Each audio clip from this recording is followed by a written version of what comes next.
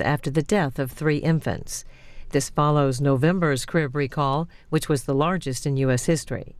Recently, this House hearing looked into new safety standards for cribs. Witnesses include the chairman of the Consumer Product Safety Commission, the agency that issued today's recall. This is 2 hours and 15 minutes.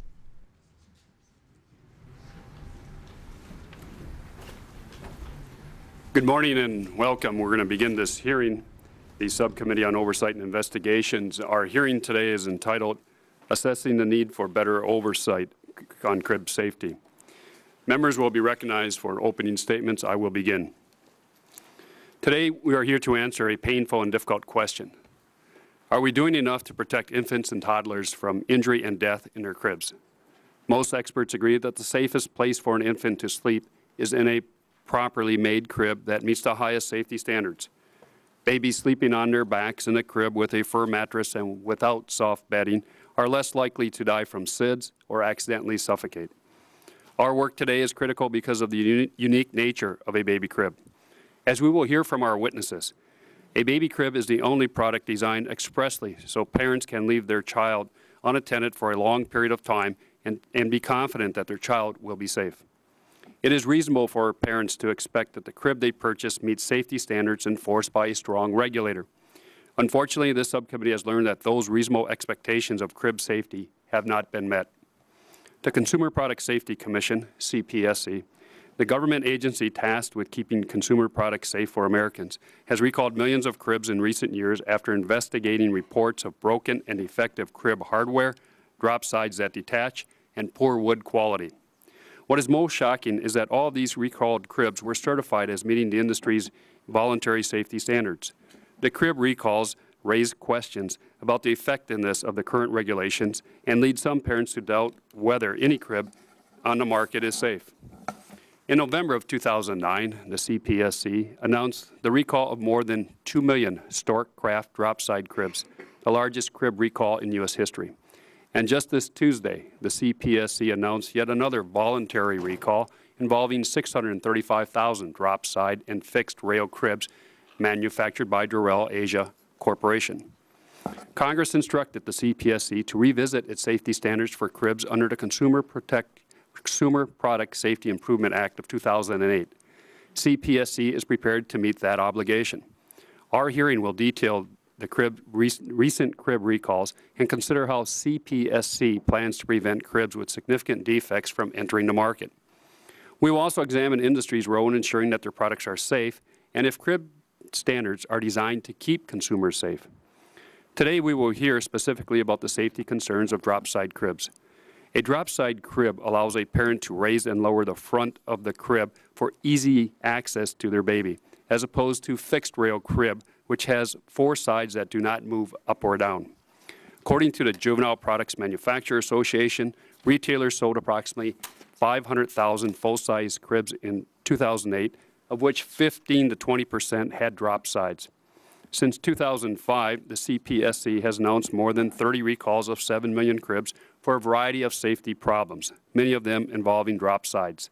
CPSC experts have found that mattress support brackets and drop-side hardware can break, deform, or are lost. Design flaws permit consumers to intentionally or unintentionally install the drop-side railing upside down, putting unintended stress on the crib hardware. Many different problems can cause the drop side to detach, creating a dangerous gap between the crib railing and the crib mattress. As this simulated picture from the CPSC shows, it should be up here on our screen, in some cases, the body of an infant or toddler can become trapped in the space and a child can suffocate. Since 2007, the CPSC has issued recalls involving millions of drop-side cribs sold by different manufacturers. The CPSC has issued 4 recalls of drop-side cribs manufactured by Simplicity after receiving reports of dozens of incidents involving several deaths. In October 2008, the CPSC recalled nearly 1 million Delta brand drop-side cribs. The CPSC issued 2 recalls in 2009 of Stork Craft drop-side cribs for problems associated with the brackets that hold the mattress in place and problems with the crib's plastic hardware. The CPSC linked 4 deaths associated with Stork Craft faulty cribs. In November 2009 recall, involved more than 2 million cribs, the largest crib recall in U.S. history. The fact that most recalls have involved cribs that were built in compliance with current voluntary safety standards shows that our system for measuring and ensuring and enforcing crib safety is not working. The Juvenile Products Manufacturers Association, a national trade association representing more than 250 companies, certified that Simplicity, Delta, and Storecraft cribs involved in each of these recalls met all U.S. standards and voluntary industry standards. The JPMA gave these cribs their seal of approval. Unfortunately, neither the mandatory nor the voluntary standards were or are strict enough. JPMA will be testifying at today's hearing, and I look forward to learning more about what the crib industry must do to improve its safety record. In November 2008, the CPSC acknowledged that the mandatory and voluntary standards do not include adequate performance requirements for durability of drop side crib hardware, the strength and quality of the wood used to make the cribs, and the utility and clarity of crib assembly instructions. I look forward to the CPSC chairperson's testimony today about what the Commission can do to develop and enforce stronger crib safety standards. Today we'll also examine the November recall of 2 million Storecraft drop side cribs as a case study on the need for better regulation and oversight of crib safety. First, what can Congress, the CPSC, and crib manufacturers learn from these massive recalls? And second, how does the CPSC plan to address the ongoing safety problems with drop-side cribs under its rule-making authority? The CPSC has the legal authority to tackle this problem and restore American consumers' confidence in the safety of cribs. Because of the work of some of the members of this subcommittee, particularly Congresswoman Schakowsky, the Consumer Product Safety Improvement Act requires the CPSC to study and develop safety standards for durable nursery products, including full-size cribs. The Act directs the PCSC either to accept the existing voluntary safety standards for these products and make them mandatory, or provide a stricter federal safety standard. Our hearing today consists of 3 panels of witnesses. First, we'll hear from Mrs. Susan Shirigliano, who lost her son Bobby in 2004 when the drop side of Bobby's crib detached and he suffocated. Mrs. Shirigliano and her husband have been working to ban drop side cribs in New York State. Second, we'll hear from Michael Dwyer of the Juvenile Products Manufacturers Association and Nancy Coles of Kids in Danger, a consumer organization founded in 1998 by the parents of a toddler who died when a portable crib collapsed around his neck. These witnesses will be able to share their perspectives on crib safety, consumer protection, and comment on CPSC's rulemaking authority. And finally, we'll hear from the chairperson of the Consumer Product Safety Commission, Inez Moore Tannenbaum. I want to thank all of our witnesses for participating in today's hearing. In particular, I want to thank the Shiriglianos for their time, their testimony, traveling from New York to share their personal tragedy with us and the American people. In preparation for this hearing, the subcommittee requested and received documents from the Consumer Product Safety Commission and the Juvenile Product Manufacturers Association. The CPSC and JPMA have been very cooperative with the subcommittee document request and produced tens of thousands of pages of documents over the holidays. I appreciate their cooperation with this important inquiry. In addition, the subcommittee requested documents from Storecraft, a Canadian-based crib manufacturer whose drop-side cribs were subject of the largest recall in CPSC history. Storecraft has pledged its cooperation and just yesterday provided the subcommittee with its first submission of some responsive emails. I urge Storecraft to cooperate fully and complete its production of documents promptly.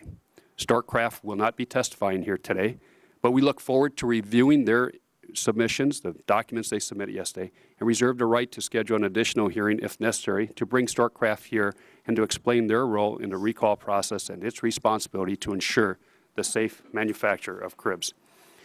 With that, I'll yield back the balance of my time. I'd next like to turn to the ranking member of this subcommittee, Mr. Walden of Oregon, and they've been very cooperative. We've worked well on this one, and I think we may have future hearings. But Greg, thanks for your efforts in this issue. Thank you, Bart, and I appreciate your holding this hearing and the work that both sides have done on this issue. I first want to mention that I'm also scheduled to be in a telecommunications subcommittee markup session that's going on right now, where we're actually voting on a couple of bills, so I may have to step out and go down to that committee, and then I will return. I want to extend a warm welcome to the Shiriglianos. We really feel awful about the loss that you've suffered. It's unthinkable It's the last thing any parent wants to go through. And so you have our deepest condolences and sympathy. Thank you for traveling here. Thank you for telling us your story. We look forward to your testimony. I admire your courage and your willingness to speak up and make a difference in public policy.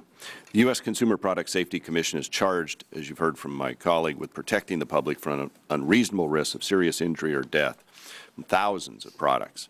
Infant cribs are one of the products under CPSC's jurisdiction and a major focus of that agency. The Commission has acted in the past several months to recall millions of drop-side cribs. Today we have an opportunity to examine the recall process and product integrity questions raised by the latest Storkcraft brand crib recall and understand the roles the company, the agency, and the consumer play in ensuring the effectiveness of the recall and keeping children safe. Our goals here today are, first, to identify the strengths and weaknesses of the current system, and second, to discuss possible solutions to improve safety and oversight while still allowing access to a wide range of products with the assurance of the public's safety. We'll also consider the ASTM international standards specifically for crib manufacturers that were released in December of last year. ASTM is an entity that develops technical product standards that guide the CPSC's evaluation of products. We'll want an assessment from our witnesses of whether the new ASTM standards will eliminate or significantly reduce the risk of serious injury. I welcome CPSC Chairman Tenenbaum and look forward to her statement and the opportunity to ask questions. I'm anxious to hear if and when the Commission will adopt the ASTM standard, and if not, why not. I'm also interested in learning about the complex matrix the agency uses to determine when a certain number of isolated consumer complaints and incidents evolve into a full-blown investigation and lead to an ultimate product recall. Congress has not been inactive when it comes to increasing federal regulation of juvenile products and increasing the effectiveness of product recalls. The Consumer Product Safety Improvement Act of 2008 addresses several of these issues that bring us here today. Ms. Tenenbaum will be able to talk about the new authorities of the Commission that they have under CPSIA, including new rulemaking procedures that allow the agency to revise its mandatory product standards more easily, new product registration programs, and increases in the agency's budget. With the implementation in the last administration of the early warning system, the CPSC staff and previous Commission leadership were already increasing their surveillance of cribs, bassinets, and play yards. This system helped trigger the recalls of millions of cribs since that time. I hope the Chairwoman will talk about this system and how it can be expanded, strengthened, improved under the new leadership of the Commission. Since medical experts agree the safest place for an infant to sleep is in a crib, I want to know what we can do to increase consumer confidence in these products to ensure that parents are not discouraged from purchasing a crib at all. The consumer, the companies that manufacture these products, CPSC, and Congress must work together to improve communications and quickly yet thoroughly respond to products that may pose a threat. I do hope that as we move forward, the CPSC will be able to maintain a strong level of collegiality amongst its 5 commissioners, and that both Republicans and Democrats will work together to ensure that the CPSC effectively and wisely uses its new and additional resources and authorities to improve crib and product safety. Thank you, Mr. Chairman. I look forward to the witnesses, and again, at some point I'll have to step out for this other market. Well, thank you, Mr. Walton. You make a good point. There is another hearing going down on the first floor, and members will probably be bouncing in and out. It is a markup by markup. It just means we might have a vote in committee, so we may have to leave. I will stay and keep the hearing moving on. Next, Mr. Braley, for an opening statement. 3 minutes, please, sir. Thank you, Mr. Chairman. Ranking Member Walden, I can't imagine a more important hearing for this committee to hold than the one we're having today. As a child growing up in the late 50s, my parents had a drop-side crib. As a parent whose children were born in the late 1980s, I purchased, assembled, and my kids all spent time in a drop-sided crib. And to the Siriglianos, I want to extend to you our sympathy and also our appreciation for your courage in using this tragedy to teach others about this danger. And I can't thank you enough for coming down and spending your time to help educate us on this important issue. I'm very, very concerned about the recall, not just of these recent cribs, but of the millions of cribs that have been recalled in the last several months. and I believe we need to act immediately to ensure that all cribs sold in the United States meet the highest safety standards possible. You've heard the numbers: 635,000 cribs made in China and Vietnam by Durell Asia recalled. This right on the heels of the largest crib recall in U.S. history 2 months ago. And this has been something that hits home for me personally, because the most recent recall has been linked to the October 2008 death of a 6-month-old infant in my state of Iowa who strangled after getting trapped in a Durell Asia crib when the drop-side hardware broke. In addition to that tragedy, the CPSC received 31 reports of incidents involving Durell Asia drop-side cribs, including 6 reports of children being trapped between the mattress and the drop-side, and also received 36 reports of broken slats on the Durell Asia crib. And this gets back to my point earlier. I can tell you, having purchased and assembled a drop-side crib 30 years after I was in one, that the quality of materials being used in these cribs is much less than it used to be in terms of the wood products. And that's why we need to have a strong response to deal with this clear pattern of problems. In their statement, Durell Asia said that the recalled cribs meet and exceed all applicable safety standards. If that is true, then this is just one more clear indication that we need to act as quickly as possible to strengthen and enforce any standard. These deaths are inexcusable. They involve the most vulnerable members of our population, and we have no excuse for not fixing this problem immediately. I'm glad to hear the CPSC has taken initial steps to address these safety concerns for cribs as mandated by the Consumer Product Safety Improvement Act, which we passed here in 2008 and which this committee addressed in hearings. But I'm concerned about the length of time this is taking, and I look forward to hearing from Chairwoman Tenenbaum about the additional steps the Commission is taking to improve and upgrade crib safety standards. Unfortunately, these crib recalls also illustrate the dangers of free and unrestricted trade with companies that don't have the same safety standards for manufacturing that we do in the United States. To ensure the safety of American families, we need to ensure that the countries we import products from are on a level playing field with those that are manufactured here in this country regarding product safety regulations. That's why, as chairman of the Populist Caucus, I'm working to make sure that future trade agreements include strong product safety standards and that products imported into the United States meet or exceed U.S. health and safety standards. And I believe that the enactment of those provisions contained in the Trade Act would go a long way toward ensuring the safety of imported products, including cribs. So I want to thank you, Chairman Stupak, for holding this timely and important hearing. I look forward to the testimony of all of our witnesses, and I hope that this hearing will be an important step forward toward the prompt implementation and strong enforcement of the highest crib safety standards possible. And I yield back. Thank you, Mr. Braley. Mr. Burgess, an opening statement. 3 minutes, please, sir. Thank you, Mr. Chairman. Mr. Chairman, of course, we're here today because of a tragedy. It's a tragedy that we cannot reverse. Maybe we can prevent future tragedies.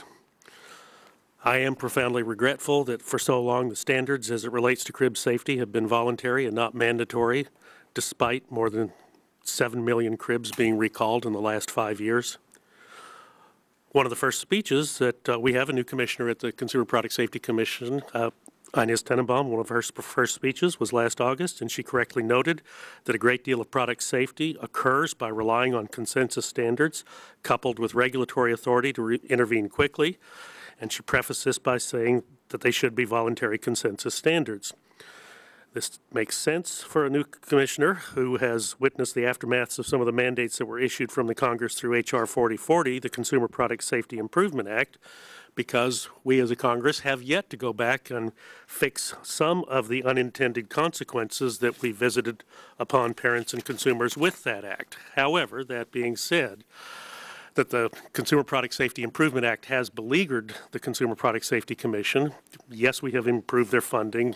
Yes, we have improved their staffing. But I will tell you, as one of the few members of Congress who has been to the Consumer Product Safety Commission and watched the good men and women out there do their work, I will tell you that it is startling with the amount of work that the amount of safety which they are asked to assure the small staff and the rather primitive working conditions that they face on a daily basis. They don't have the manpower to implement the law, and they don't have the finances, and they're vainly trying to meet the deadlines imposed. And the issue stays in enforcement, stay after stay after stay in enforcement, while trying to come up with solutions. And the only real solution is Congress going back and fine-tuning some aspects of that legislation and fixing the mistakes that we made when that legislation was drafted. Section 104 of the Consumer Product Safety Improvement Act specifically requires the Consumer Product Safety Commission to study and develop safety standards for durable nursery products, such as infant bath seats, infant walkers, and cribs. The Consumer Product Safety Commission could have either made mandatory existing voluntary safety standards or provided a stricter federal safety standard. And the Consumer Product Safety Commission were to initiate 2 rulemakings by August 2009 and 2 more rules every 6 months until all durable nursery projects have a mandatory safety standard.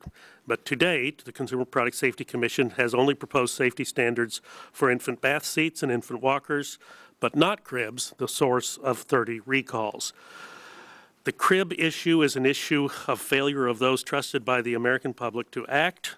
During the last administration, a rule regarding crib safety was being advanced, but a new administration came in and this rule has never been finalized. Here we are a year later. We see the same problems as we've seen before. And really, Mr. Chairman, we've no one to blame but ourselves for not regulating not one single product, and especially cribs. I yield back the balance of my time. Thank you, Mr. Burgess. Mr. Green for opening statement, please. 3 minutes. Thank you, Mr. Chairman, for holding this hearing, oversight hearing on this important issue. There have been 30 recalls since 2005. The largest such recall happened just 2 months ago when more than 2 million cribs were recalled in November 2009. Again, on Tuesday, there were a recall of more than 600,000 cribs. These major recalls demonstrate we need to do what we need to do in setting safety standards for cribs and in testing enforcement of those standards. As a grandfather of 4 under 5, I want to thank all our witnesses today, but particularly the Serrano family, and for the loss of their child. You know, it leaves a hole in your heart for your whole life. I also want to thank our Consumer Product Safety Commission Chair, Tannenbaum, for being here today. I look forward to hearing what actions the Commission plans to take as it reviews safety standards for cribs as required by the Consumer Product Safety Act of 2008. ASTM International, which provides voluntary technical standards manufacturers can follow, amended their standards last month and removed standards for what had been one of the most dangerous types of cribs, the drop-side crib, especially making any drop-side crib non-compliant with the ASTM standards.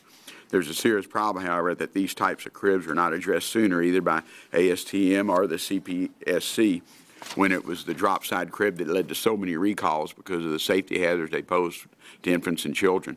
In 2007, a 7-month-old in my hometown of Houston died due to malfunctioning drop-side crib made by Simplicity. The CPSC recalled cribs made by that manufacturer, but the overall issue of dangers posed by drop-side cribs was not addressed. Without knowing it, the family of the 7-year-old put the drop-side crib on upside down, the rail, and because of that, the hinge on the rail broke. That allowed a gap between the mattress and the rail, and the gap is where the child suffocated to death with her head against the mattress. This is not a unique problem among drop-side cribs, but is one that was not specifically addressed until December 2009, with ASTM removed standards for this type of crib. CPSC now has the authority provided by the Consumer Product Safety Improvement Act to move forward with strengthening regulations relating to crib safety. And I hope it's not just setting standards, but enforcing testing to ensure that unsafe cribs never make it into consumer homes in the first place. I'm also concerned about the secondary market for cribs, whether it be through garage sales or resales, similar to car seats. You can buy a car seat on the side of the road in Houston. It may be 20 years old, but it doesn't meet the safety standards of the day. Again, I want to thank the chairman for holding this hearing. Look forward to testimony for all our witnesses on what Congress can do to help protect infants from these terrible accidents. I yield back my time. Thank you, Mr. Green. Ms. Christensen, opening statement, please. Thank you, Mr. Chairman. And I want to also thank you, Chairman Stupak and Ranking Member Walden, for holding this important hearing, because becoming a parent marks the most important event in someone's life. And as parents and consumers, we trust that the products that we buy are safe for our children, and we need to have that reassurance. However, we're here this morning because some of those products are not safe, in particular faulty cribs that have resulted in injuries and even death. And I'd like to also add my word of welcome to the Sirigliano family, extend my sympathy to them as well, and also commend them for being here today and turning their tragedy into a crusade to save lives and preventing other parents from experiencing the same misfortune. We can all agree that we need to work diligently to strengthen crib standards and all standards for every child entity, and to ensure that they are meeting the highest of safety measures and providing protection to children in the manner that they are supposed to be designed to do. And I'd like to also extend a thank you to all of the other witnesses for being here today and look forward to their testimonies. Thank you. Ms. Schakowsky, opening statement. I know you're probably at the other hearing, but I mentioned your leading role in the act that we just passed in 2008 and your interest in this area. So thanks for being here, and thanks again for your diligence on this. Thank you, Mr. Chairman. I'm happy that we're holding this hearing. This is a life or death issue, the safety of cribs. Attending hearings where we hear testimony from families of children who have died in preventable accidents is one of the hardest things I do as a member of Congress, but of course nothing compared to what it means to the families like the Siriglianos who muster the incredible courage to come here and tell us their stories so that they can prevent these accidents from happening to other children. The Consumer Product Safety Improvement Act has taken a lot of heat over the last year or so, and it's true that under previous leadership, the CPSC's implementation of the law was problematic and produced widespread confusion, particularly among small business owners. But we can't lose sight of why this legislation was passed: to protect children. Children like Danny Kaiser, for whom the bill was named, and Bobby Sirigliano, whose parents are brave enough to share their son's story today. For years, we've heard stories of the horrible injuries and deaths of children in cribs, and it's been mentioned many times how literally millions of cribs have been recalled in the last few years. No need to go through that again. But I authored the provision in the CPSIA that requires the Consumer Product Safety Commission to develop strong as possible mandatory standards for durable infant and toddler products, including cribs. It's my understanding that the CPSC has proposed rules for the first two products, infant bath seats and infant walkers. I am concerned that a year and a half after the bill became law, there is still no rule for cribs, and I am eager to hear from Chairman Tenenbaum, who I welcome today, about how we're moving forward on such a rule. And I also want to welcome other witnesses, including Nancy Coles, a leader with whom I have worked for years on children's product safety issues. And again, I thank you, Mr. Chairman. Yield back the balance of my time. Thank you. That concludes all the opening statements. Members, I'd like to call our first panel of witnesses now. Robert and Susan Sirigliano, if you'd just please come forward, have a chair there. As we know, Siriglianos are from New York, and unfortunately and tragically, they lost their son, Bobby. It's the policy of this subcommittee to take all testimony under oath. Please be advised that you have the right under the House to be advised by counsel during your testimony. Do you wish to be represented by counsel? No, thank you. Okay. Witnesses indicate they did not. Therefore, I'm going to ask you to raise your right hand to take the oath. Do you swear or affirm the testimony you're about to give to be the truth, the whole truth, and matter pending before this committee? Yes. Let the record reflect that the witnesses have replied in the affirmative. They are under oath. I would now ask for an opening statement. 5-minute opening statements. It will be part of the record, so if you want to submit a longer statement, you may. And it's my understanding, Susan, you're going to do the testifying. Yes. Okay, would you pull that mic up a little forward further and press the button? A light should go on there. Good? Good. It's on Just now. pull it up Okay. a little bit more, please. Thank you. I'm so short. Good morning. We are Robert and Susan Sirigliano, also known as Daddy and Mommy. But we have only heard 3 of our 4 children call us that because our son Bobby never had the chance. On September 15th, 2004, Bobby was 6 months and 3 days old when his head and neck were caught in the detached side rail of his crib.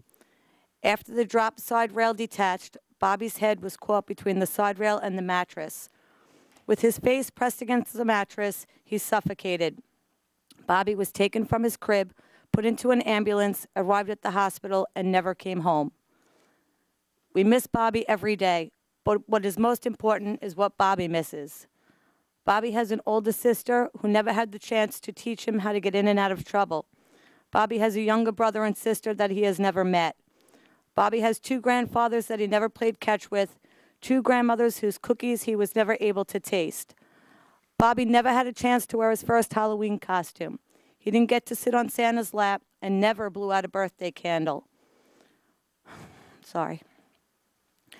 Our smiles have dulled and our family will never be complete again. Other than Mommy and Daddy's arms, Bobby was in one of the safest places, his crib. The reality is his crib was not safe and our lives will never be the same. We refuse to allow any other family suffer the pain we have. While we are happy to hear about the millions of crib recalls, we are convinced that the only answer is a complete ban on drop-side cribs. We do not believe that parents realize the severity of placing their children to sleep in a drop-side crib. The one place that you would leave your child alone has become a threat. If they cannot purchase a drop-side crib, they would have no option but to purchase a stationary crib. We do not believe a repair kit is the answer. If a crib has the ability to kill a child, it should not be manufactured. The recalls are downplaying the number of children that have been suffocated in a drop-side crib. Our son Bobby was not included in the CPSC reports. Their reason for this is the location his drop-side rail detached was not the same as the other infants. Our problem with this is the investigator's report stated the bottom left rail was not secure, while Bobby's rail detached on the lower right side. The point is, bottom left, bottom right, Bobby was asphyxiated and died when his drop-side rail detached and he was trapped between the mattress and the side rail, just like infants before him and just like infants after him. The number of infants reported should not be determined where the rail detaches, but by the end result. We have in the last 5 months worked with legislation in Suffolk County, having a bill passed banning the sale of drop-side cribs.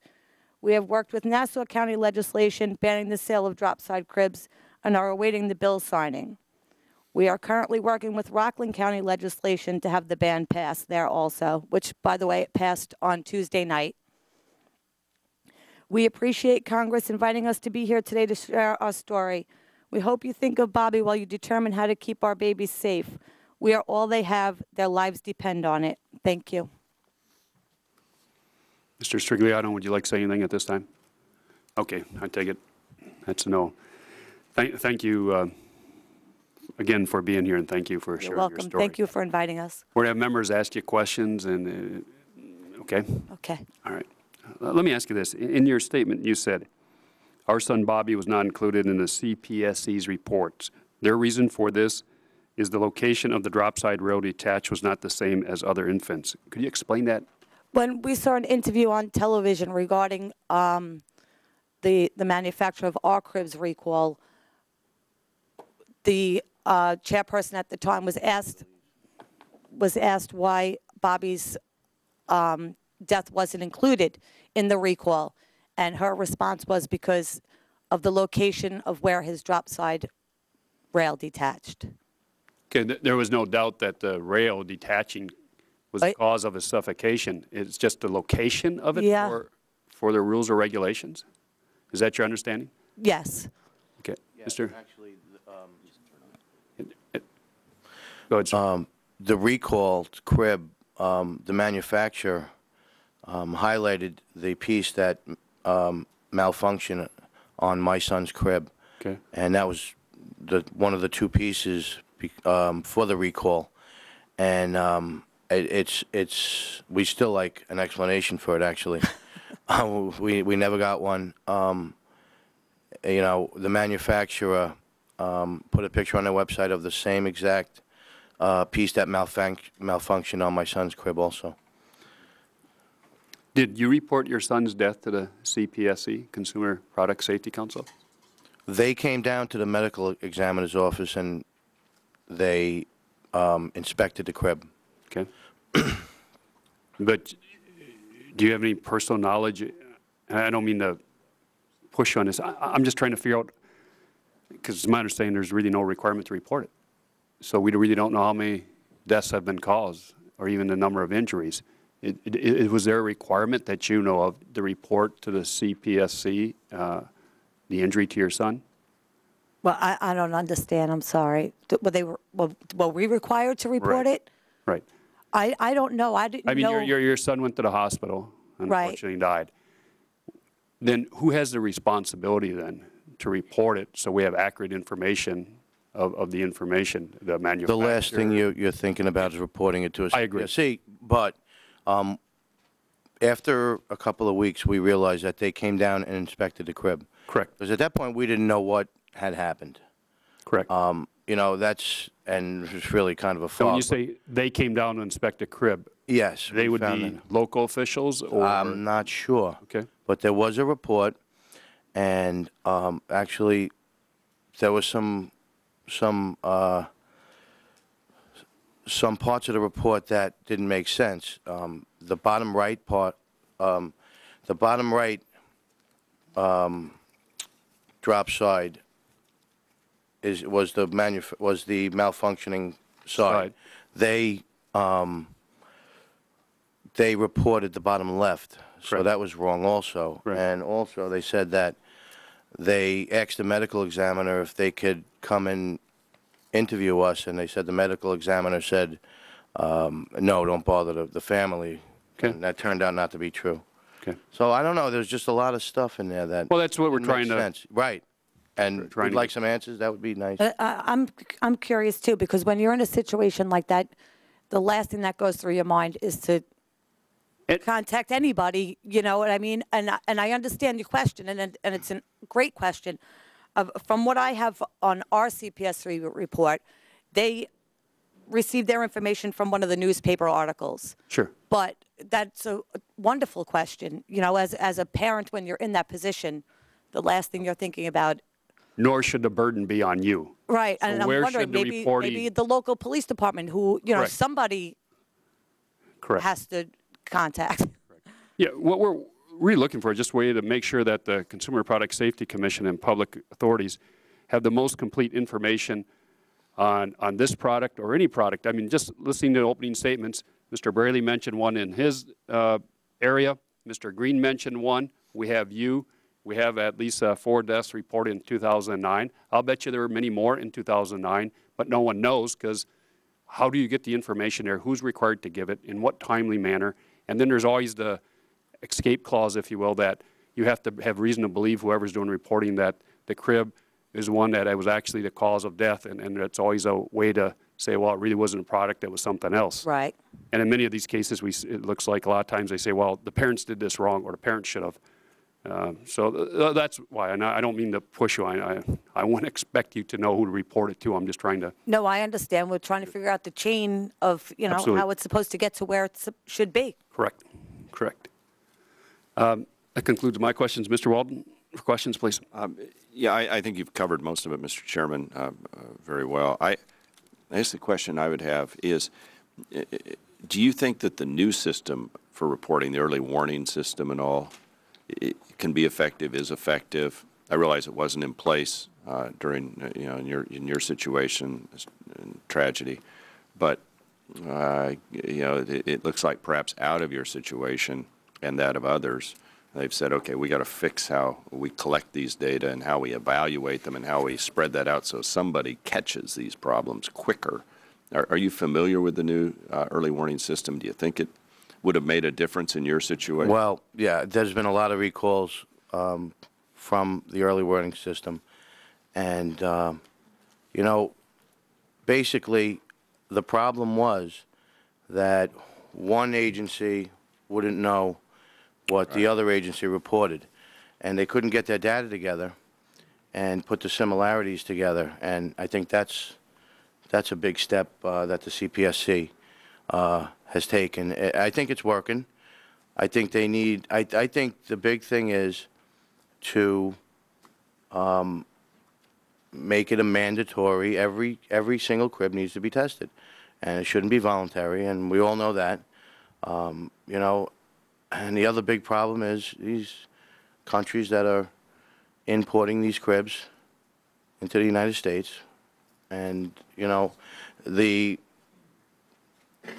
making them a lot flimsier. You could just tell. I mean, the plastic spring pegs have been a big issue, and it's a little 3/4-inch piece of plastic that's supposed to hold the whole side rail up. And you know, back in the day, they used to make them out of metal, and you know, they're just trying to make a cheap. They're making a cheaper product, and that needs to be tested. Every single crib needs to be tested. And the new standards that are coming out, or came out, I guess, the recommendations in December of last year. Have you had a chance to review those? The ASTM standards. No, I haven't seen. Be curious if and I realize you probably have other things going on in your life too than this, but I can certainly understand why this is such an important issue for you. But be curious to get your feedback at some point on the ASTM standards, because I think they address some of these issues at least. Thank you, Mr. Chairman. That's all I have. Thank you, Mr. Walden. Mr. Braley for questions, please.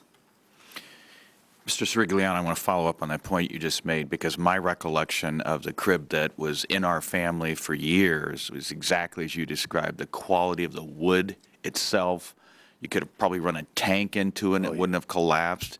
I took 4 years of high school shop classes, and I've assembled a lot of consumer products, and I apply a lot of torque to make sure that they are properly tightened. And yet I remember the one that I assembled, even though it was on wheels and on a hardwood floor, there was a flimsiness to it just in the way that it stood there that I don't remember in the one that my parents owned.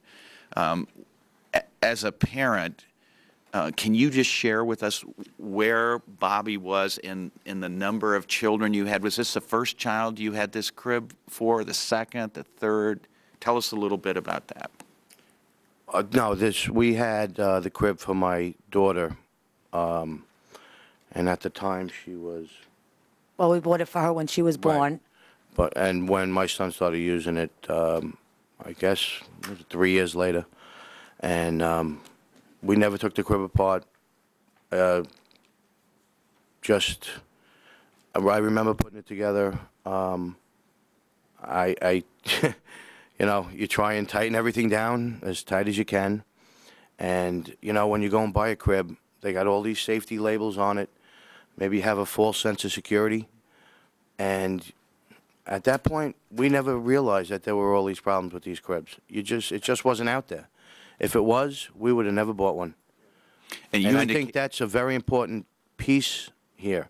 And Congress's voice is going to be huge in this. Getting the word out to everybody that has these cribs. They could be in the garage, up in the attic, and they go to bring it back out for a newborn in the family. They need to throw those out. They're no good. And I think the voice of Congress is going to be huge in this.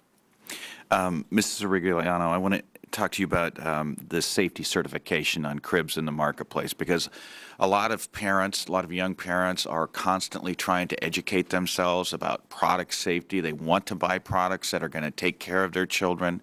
We've seen information in preparation for this hearing that the thing that makes a crib unique, it is one of the few devices that an infant uses where you expect that child to be safe absent the constant attention of a parent. That's the whole underlying premise for having a crib, so that you can go to sleep yourself at night with the confidence that child is going to wake up healthy and alive in the morning. Right.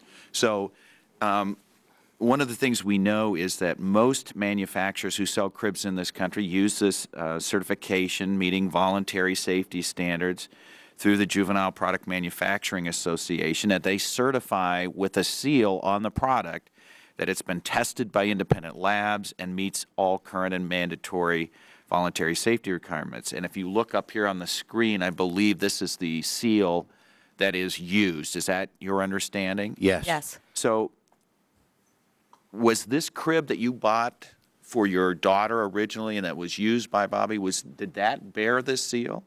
It looks very familiar. I'm not sure exactly, but I know it did have 2 seals on it. And that was one of the things that we were looking for when we went to go purchase a crib. And when you look for that and see it on there, as parents, what does that say to you? It's safe. It's been tested. Gives you a sense of security. Would it surprise you to learn that the cribs involved in these latest CPSC recalls were certified by JPMA as meeting all applicable safety standards? It wouldn't surprise me, no. In your opinion, as parents who have purchased this product, what value does that certification seal have to parents? Now? Yes. Or when we purchase the crib? Now.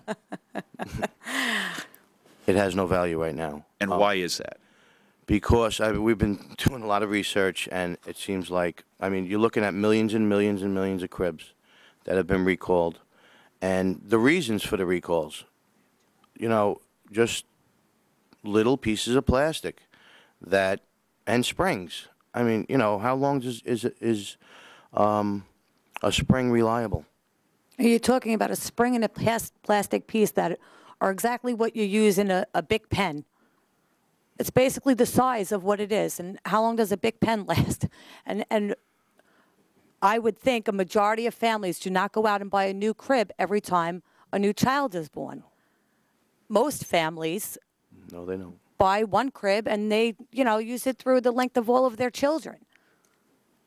Well, I couldn't agree more, and Mr. Chairman, I hope that we will use this hearing as a way to identify ways to improve this safety certification process to protect the rights of consumers and the safety of infants. And I yield back. Thank you, Mr. Braley. Mr. Burgess for questions. Thank you, Mr. Chairman, and thank you both for being here. I think you've already answered this with Mr. Braley, but this was a crib that you had purchased new yourselves? Yes. So this was not a hand-me-down, it was one that you had. And was this crib, did it end up on a recall list? Yes. Yes. How did you receive the notice of the recall? By watching television. So it was after the fact? Yes. Right. Now, I think, Mr. Sigliano, you referenced this, the way the data is managed, the way the data is collected is obviously critical, and the CPSC is trying to build a registry. So clearly that would be something that would be helpful, and yet I get the impression from listening to your testimony that with the drop side design, that even the registry is really insufficient. It's the design itself of the drop side. Is that correct? That's my belief, yes. And yet, the drop side presumably developed at some point because someone thought it would be worthwhile to save wear and tear on mom's back as baby gets bigger and bigger and bigger to be able to change him, attend him, and move him in and out. So there may be a trade-off there, but at the same time, it ought not to be, safety ought not to be the thing that we trade off. And I agree with Mr. Braley, consumers need to be informed about the potential dangers of the drop side if that indeed is what they're going to purchase. There are advantages, but there are disadvantages as well. Do you think if CPSC had had a registry when your crib was recalled, do you think would that have been helpful to you all?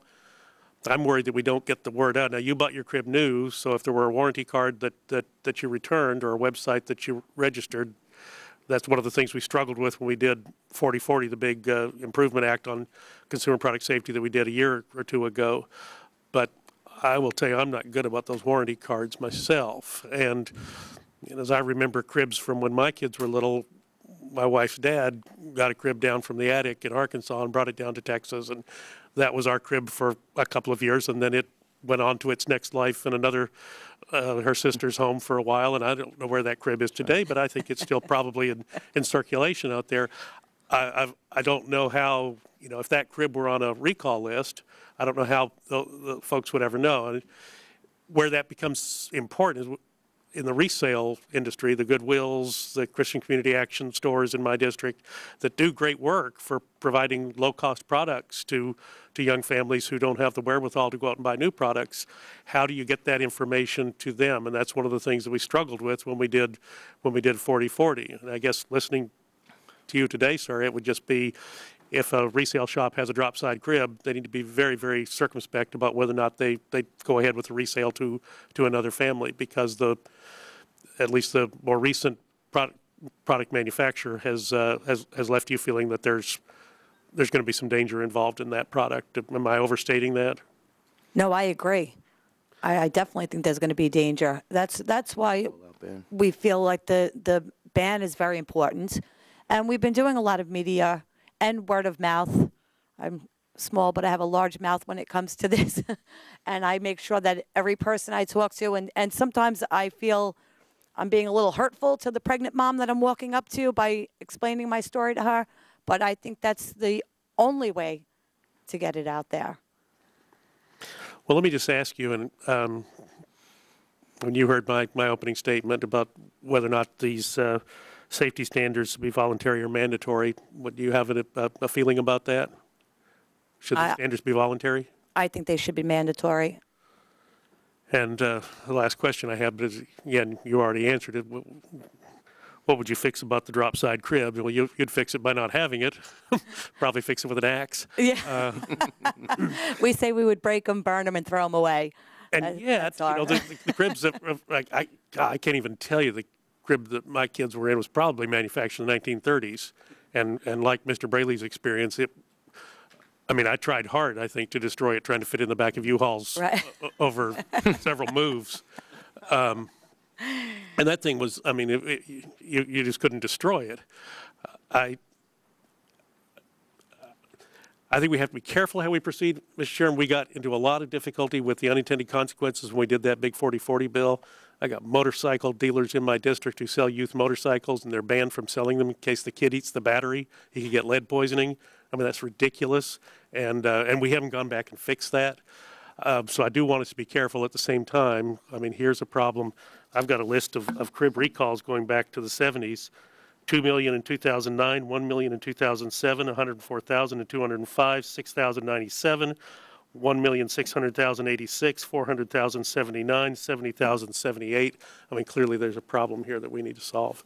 All right, I'll yield back the balance of my time. Thanks, Mr. Burgess. And on some of those, most people don't eat batteries, so I don't think it's really necessarily the law, but maybe the way we apply it. And that's the reason why for testimony of Sirigliano's and others are very helpful in this suggestion. I agree with you. Some of the applications of law passed have not been the best by any administration. And it's part of our job to make sure they're done properly. Mr. Green for questions, please. Thank you, Mr. Chairman. And hearing both from Congressman Brady and Congressman Burgess, now she'll be 5 years old February 1st, when she was, my daughter was expecting, I went up to the attic and got our crib from our children, which was the 1970s. My wife explained to me very quickly that they were too far apart, and instead of putting it out on the curb, I actually took a sledgehammer to it so nobody else could use it. And that's what bothers me, I guess, because I was going to try and use them from generation to generation. It doesn't work. Our grandchildren actually stay in a pack and play when they come to our house. But I want to go to the instructions that y'all received, because the child, the 7-month-old in Houston who passed away, the parents actually put the rail upside down. And did you have problems with the instructions? Having put together lots of stuff, it sometimes is real difficult, and don't torque it too much because you might have to take it off and put it back together again. Did y'all have problems with the instructions? I don't remember having problems with the instructions, but the one thing I found odd was our instructions were on the mattress board. That's the board that is put under the mattress. Yeah. So you're actually putting the instructions in place. And then I just remember, it was just the oddest thing, and I to this day can't believe that was done. It wasn't a piece of paper. It was on a mattress board. And at least they could do is make it on the upside so you can read it. It was pretty bizarre. Yeah. And I think that's something that our regulators that's another problem. Need to look at, that they need to make sure that, one, they're easily readable, but they're also common sense-wise that you have it. So, yes. And again, for your loss of your child, like I said, we've had 3 in the Houston area over the last few years. We know. It's what a tragedy. And I yield back my time, Mr. Chairman. Thank you, Mr. Green. Mr. Kahelski for questions, please. I'll pass on questions. but I just really, really want to thank you for informing us with what is probably the most compelling testimony of all, and that's your personal experiences and your advice. I think that right now there's some voluntary standards about not having any drop side cribs. We want to make sure that they're eliminated from the marketplace, so no one else has your experience. And I admire you for going up to pregnant women. Maybe the most important piece of advice that they get during their pregnancy. And you know, being pushy in that sense is a really good thing. So thank you very much for being here today. Thank you. Thanks. Ms. Sutton, for questions, please. Thank you, Mr. Chairman, and thank you very much for your testimony, for coming forward today. We're so sorry for your loss. And Mr. Chairman, I want to thank you very much for holding this hearing because, you know, it's clear with millions of cribs being recalled because of problems with drop sides, it's time for the CPSC to take action to protect the infants and address millions of parents' concerns. It's, you know, we have a responsibility to act to ensure that parents can lay their infant down without fear in their crib. And I'm deeply concerned also that when we hear about problems, oftentimes products that are recalled were manufactured in other countries. Mm-hmm. And it's unconscionable when companies and importers pay more attention to costs than to our safety.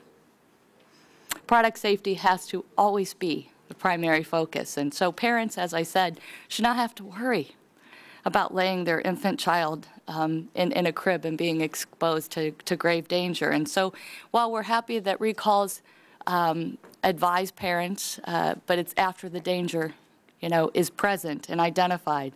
The products need to be safe when they're manufactured and put on a store shelf. Now, Mr. Chairman, one of the reasons why I appreciate this hearing and your testimony also is that it sort of draws attention to this problem where we have products coming in that consumers assume are living up to our safety standards. Right. And they may not even know that it's impossible to subject foreign manufacturers to U.S. law. And I'm going to be introducing soon a bill called the Foreign Manufacturers Legal Accountability Act to protect American consumers and businesses from defective products manufactured abroad, because we need to make sure that the products are being consumed in this country are safe for consumption. So thank you again for your testimony. We are very, very sorry for your loss, but thank you for being here. Thank you. Thank you. Well, thank you both for being here, and thanks for your testimony and really helping us understand the issue more. And we're going to continue with this hearing. You're welcome to stay if you'd like, but we'll dismiss you now. And thanks again, and thanks for working with us. Thank you for having us. Thank you.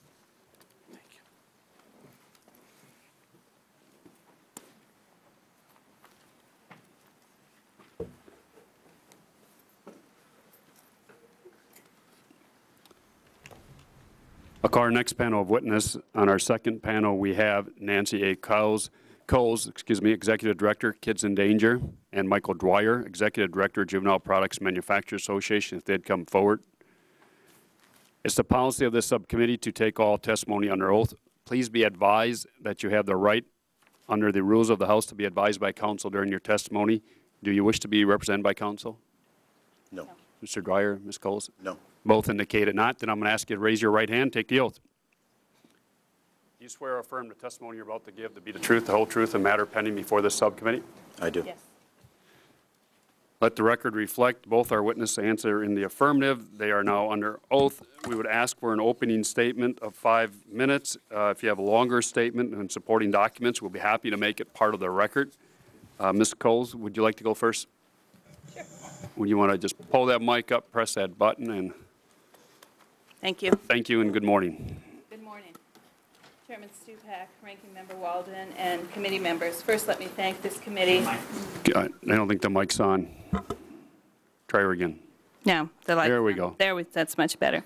Let me thank the House Subcommittee on Oversight and Investigations for holding this very important hearing on crib safety and for giving us the opportunity to participate. I do have a much lengthier statement, which I believe I've already submitted, so I will read very briefly through a shorter statement for this purpose. Kids in Danger is a nonprofit organization. We're based in Chicago, dedicated to protecting children by improving children's product safety. As Congresswoman Schakowsky mentioned, we were founded in 1998 after by the parents of Danny Kaiser, who was killed in a portable crib at his child care location. Even though the home had just been inspected days before, the crib had been recalled 5 years earlier. It had already killed 4 children, and yet there was no publicity. No one knew that it was recalled in that home. And our mission is to prevent this from happening to other children, to promote the development of safer children's products, advocate for children, and educate the public about these important issues. And I think it's been said, the crib is first and foremost a safety device. Cribs are the only children's product that is made to leave a child unattended, so that, as someone so aptly said, you can get a few hours sleep yourself. But concerns about this issue are not new. Crib durability, more strenuous testing, hardware failures, assembly problems have been raised at almost every one of the voluntary standard setting meetings that I've attended since I joined that body in 2001. And yet there has been, until very recently, little or no change to the standard for years. And the mandatory standard has been stuck even farther back in time. Any new changes at all were made to the voluntary standard. Even the vital safety measure of banning corner posts on cribs, which led to many deaths, does not appear in the current federal standard. The failure of the voluntary system to adequately protect children is what led Congresswoman Jan Schakowsky to first introduce the legislation that's now in the CPSIA, calling for stronger mandatory standards and third-party testing back in 2001. Had we done it then, we may have a different outcome to Susan and Rob's story here. So it isn't that the problem wasn't known, rather it is CPSC lacked the resources and authority and manufacturers lacked the will to strengthen the standards. Now, with the statutory requirement in the CPSIA, we will be seeing a strong standard. As has been mentioned, since September 2007, over 7 million cribs have been recalled by the CPSC. Most were tested to the voluntary standard and certified by the Juvenile Products Manufacturers Association. Many were recalled for hardware failures, drop-side failures, but some were recalled for clear violations of the mandatory standard. They were painted with lead paint, or they simply did not meet the required dimensions. If manufacturers are making cribs that don't meet standards that can be confirmed with a tape measure and a lead test swab, then how can we expect that they can be safe in terms of design to keep babies safe unattended? This current situation leaves parents in a horrible position. We often get calls from parents asking for advice, what to do, especially as they hear about all these new recalls. We can be of limited help. We can't say to look for the JPMA label, even though it does indicate some minimum testing, since all of the recalled cribs primarily were certified to that standard. We can say to stay away from drop-side cribs, but there's also incidents with mattress supports, hardware failure, and breaking crib slats. And the last thing any of us want is for parents to get the idea that other places are safer for their baby than a crib. Babies are safest in a safe crib, and that is why this is so urgent that we solve this problem now. Let me briefly talk about consumer use of crib. Parents will use a crib for more than one child. They will pass them on to their sister or friends and sell them secondhand. Doesn't mean it's a 20-year-old crib they're passing on. It could be a 2- or a 3-year-old crib. I think we can assume that if someone spends, up to $1,000 on a product, they aren't going to use it for 2 years and then throw it out. It is not consumer misuse when a crib is assembled, taken apart, and reassembled more than once. In addition to military families, I was an Air Force brat myself, who move frequently, other families move, and many parents, on the advice of their doctors, start with the crib in their bedroom and then need to move it to the child's bedroom later on. In these tough economic times and in the midst of a growing green mindset, manufacturers should expect that this is what will happen to their products. They will be used for more than one child or even more than just 2 children in a row. So if a crib can't handle being reassembled, it should not be sold. If the crib falls apart, losing screws or the little safety plugs, or has a drop side that won't stay up, parents are going to try to fix it. They aren't engineers and they do not clearly understand the risk of that action.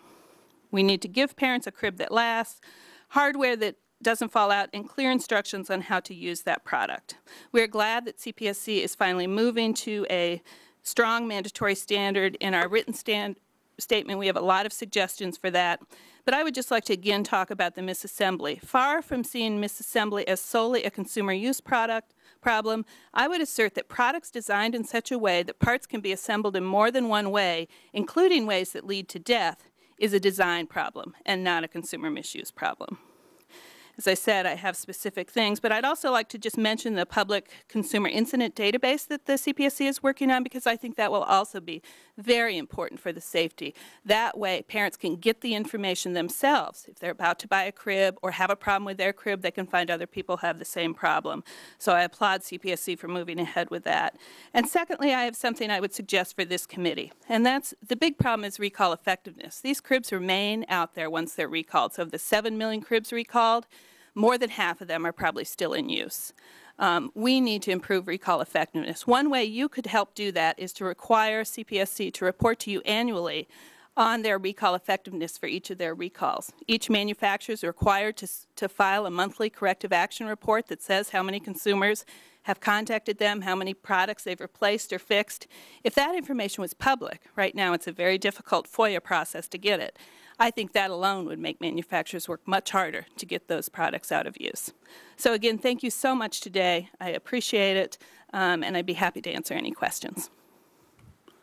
Thank you. Mr. Dwyer, your opening statement, please, sir. Thank you. Good morning, Chairman Stupak, Ranking Member Walden, and members of the committee. I appreciate the opportunity to testify today about crib safety. The timing of this hearing is fortuitous, since my fellow witness Nancy Coles and I just spent 2 very productive days at the CPSC developing the new voluntary standard for full-size cribs, which the CPSC is hoping to promulgate later this year as a new federal standard.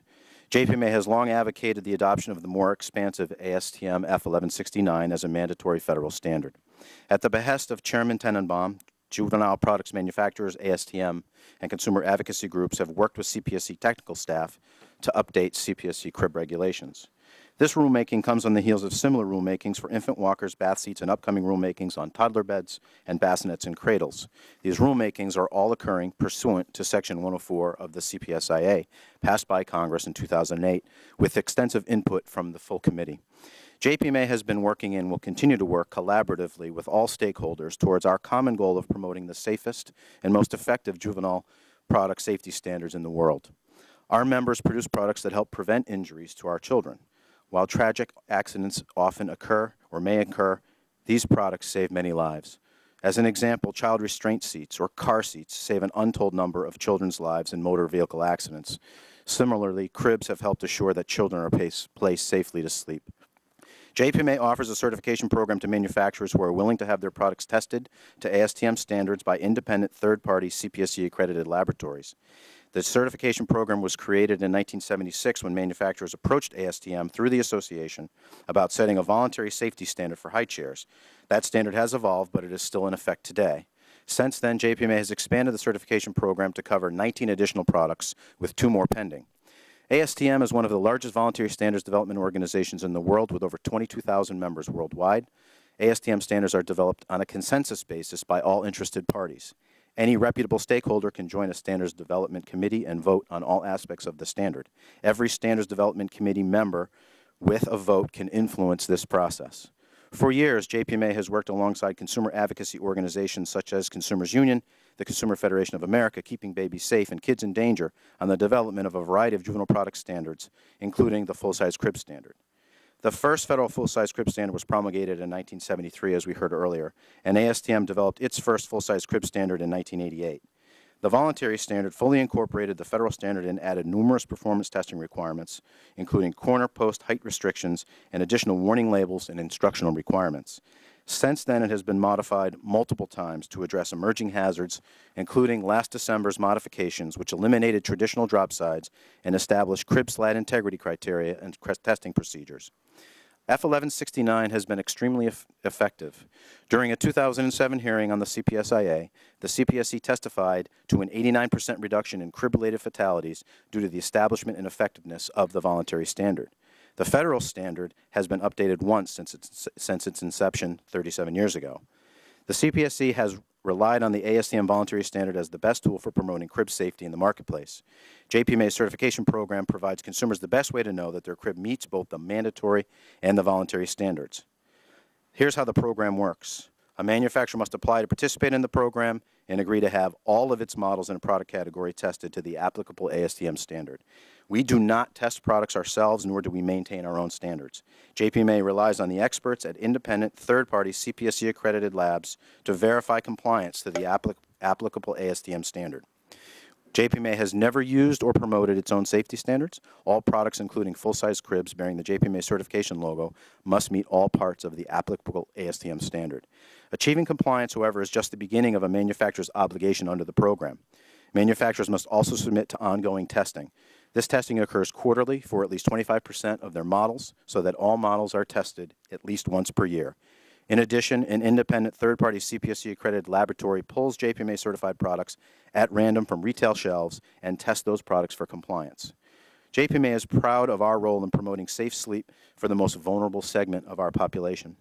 According to First Candle, one of the nation's leading nonprofit organizations dedicated to safe pregnancy and the survival of babies through the first years of life, there are about 4,700 incidents each year involving infant sleep environments. At least 80% involve parents and caregivers putting their children in an unsafe place outside the crib. A properly assembled, fully functional, ASTM-compliant crib remains the safest place for our babies to sleep. Unfortunately, tragic accidents can occur with improperly assembled, second-use, or heirloom cribs. We believe that better information and education can help reduce these rare fatalities involving missing hardware or improperly assembled or reassembled cribs. That is why JPMA has designated Safe Sleep as the theme for this year's Baby Safety Month, which takes place in the 9th month of each year. JPMA is working with the CPSC, our retail partners, and any interested consumer safety advocacy groups to promote safe crib assembly and safe sleep practices. JPMA welcomes all efforts in this regard. Again, I thank you for the opportunity to appear today. Thank you. We'll go to questions from members.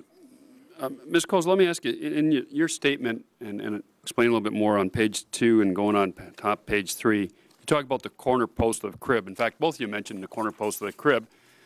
And then you go on to say, top of page 3, at the same time, the mandatory standard has been struck in time as well. All new changes have been made to the voluntary standard. Even the vital safety measure of banning corner posts on crib was integrated into the ASTM voluntary standard as not appear in the federal standard.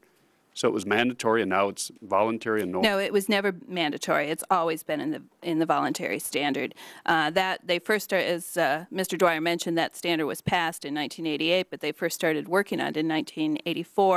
Right. After, unfortunately, another child named Danny died when he strangled on his corner post of his bed. So it's always been in the voluntary standard. So right now, I can make a crib. I could have this post here. It's a voluntary standard, not to do it. You could have it. You would probably have difficulty if you wanted to sell it through traditional retailers, who probably wouldn't take it. But certainly with the extent of the Internet, and CPSC would probably recall it if they got it, but you could certainly try and sell it. It does not violate the mandatory standard. Okay. Does not violate the mandatory standard. Right. Okay. Mr. Dwyer, let me ask you this. The Consumer Products Manufacturers Association, we just call it JPMA, is a trade association that represents the manufacturers of children products, of course. You offer your members a certification, as you testified, and there's a fee for that certifies a product, such as a crib, meets all applicable mandatory standards as well as voluntary standards of the ASTM, correct? That is correct, sir. Okay. The JPMA then encourages its members to use your CO of approval. I think we had it on the board there at one time. And then they're advertising to show consumers that they are JPMA certified. I want to show you this ad. I think it's in tab 11 there. If you want to look at it right there in the book in front of you. In this ad, JPMA ran in several magazines for new parents. This ad says, and I quote, "Be confident that juvenile products you purchase are designed and built with safety in mind." What does safety in mind mean in the ad? That parents can be assured that the products that we certify meet the applicable voluntary and mandatory standards for those products. Okay. In a way, it would be safe to say you're certifying the cribs as being safe then? we're verifying that the manufacturers who meet at ASTM, along with all of their stakeholders, to discuss incident data. Ms. Coles mentioned the NICE data that's used to drive the activity of the committee, and if there are issues related to a product concern, that they address those and incorporate those into the standard, and that the manufacturers meet those standards. So what you're really saying is we've met all the standards. This product meets the standards, whether voluntary or mandatory. We're not verifying safety, just that the standards are met. Is that what we're saying? We believe that by meeting all of the standards, that the products are safe and that manufacturers take into account certainly the safety of their ultimate customers, our babies, when they build these products. Okay. The ad goes on, and again, I want to quote from the ad. It says, buying a JPM certified product in any of the below categories ensures that the product has gone through an extra set of rigorous testing. Over the past several years, and we've heard testimony today, cribs involved in some of the largest recalls, Simplicity, Delta, Storkcraft cribs, all earned a JPMA seal of safety certification. So my question, Mr. Dwyer, would be, has JPMA changed the requirements for a certification program in light of the recalls we've seen? In fact, even Tuesday we had one of 635 cribs. Have you changed the certification that would be found in this ad? Or? Well, just to make sure everybody's clear, the certification is a verification that they meet the standard. Correct. The standard, as the standard changes, the certification changes in as much as that's what it is. It's a verification to the change in the standard. I'm not quite sure I understand. Since the recalls, I guess ma'am started in 2008 and 2009. Storkcraft had two big, large recalls in 2009. Yes.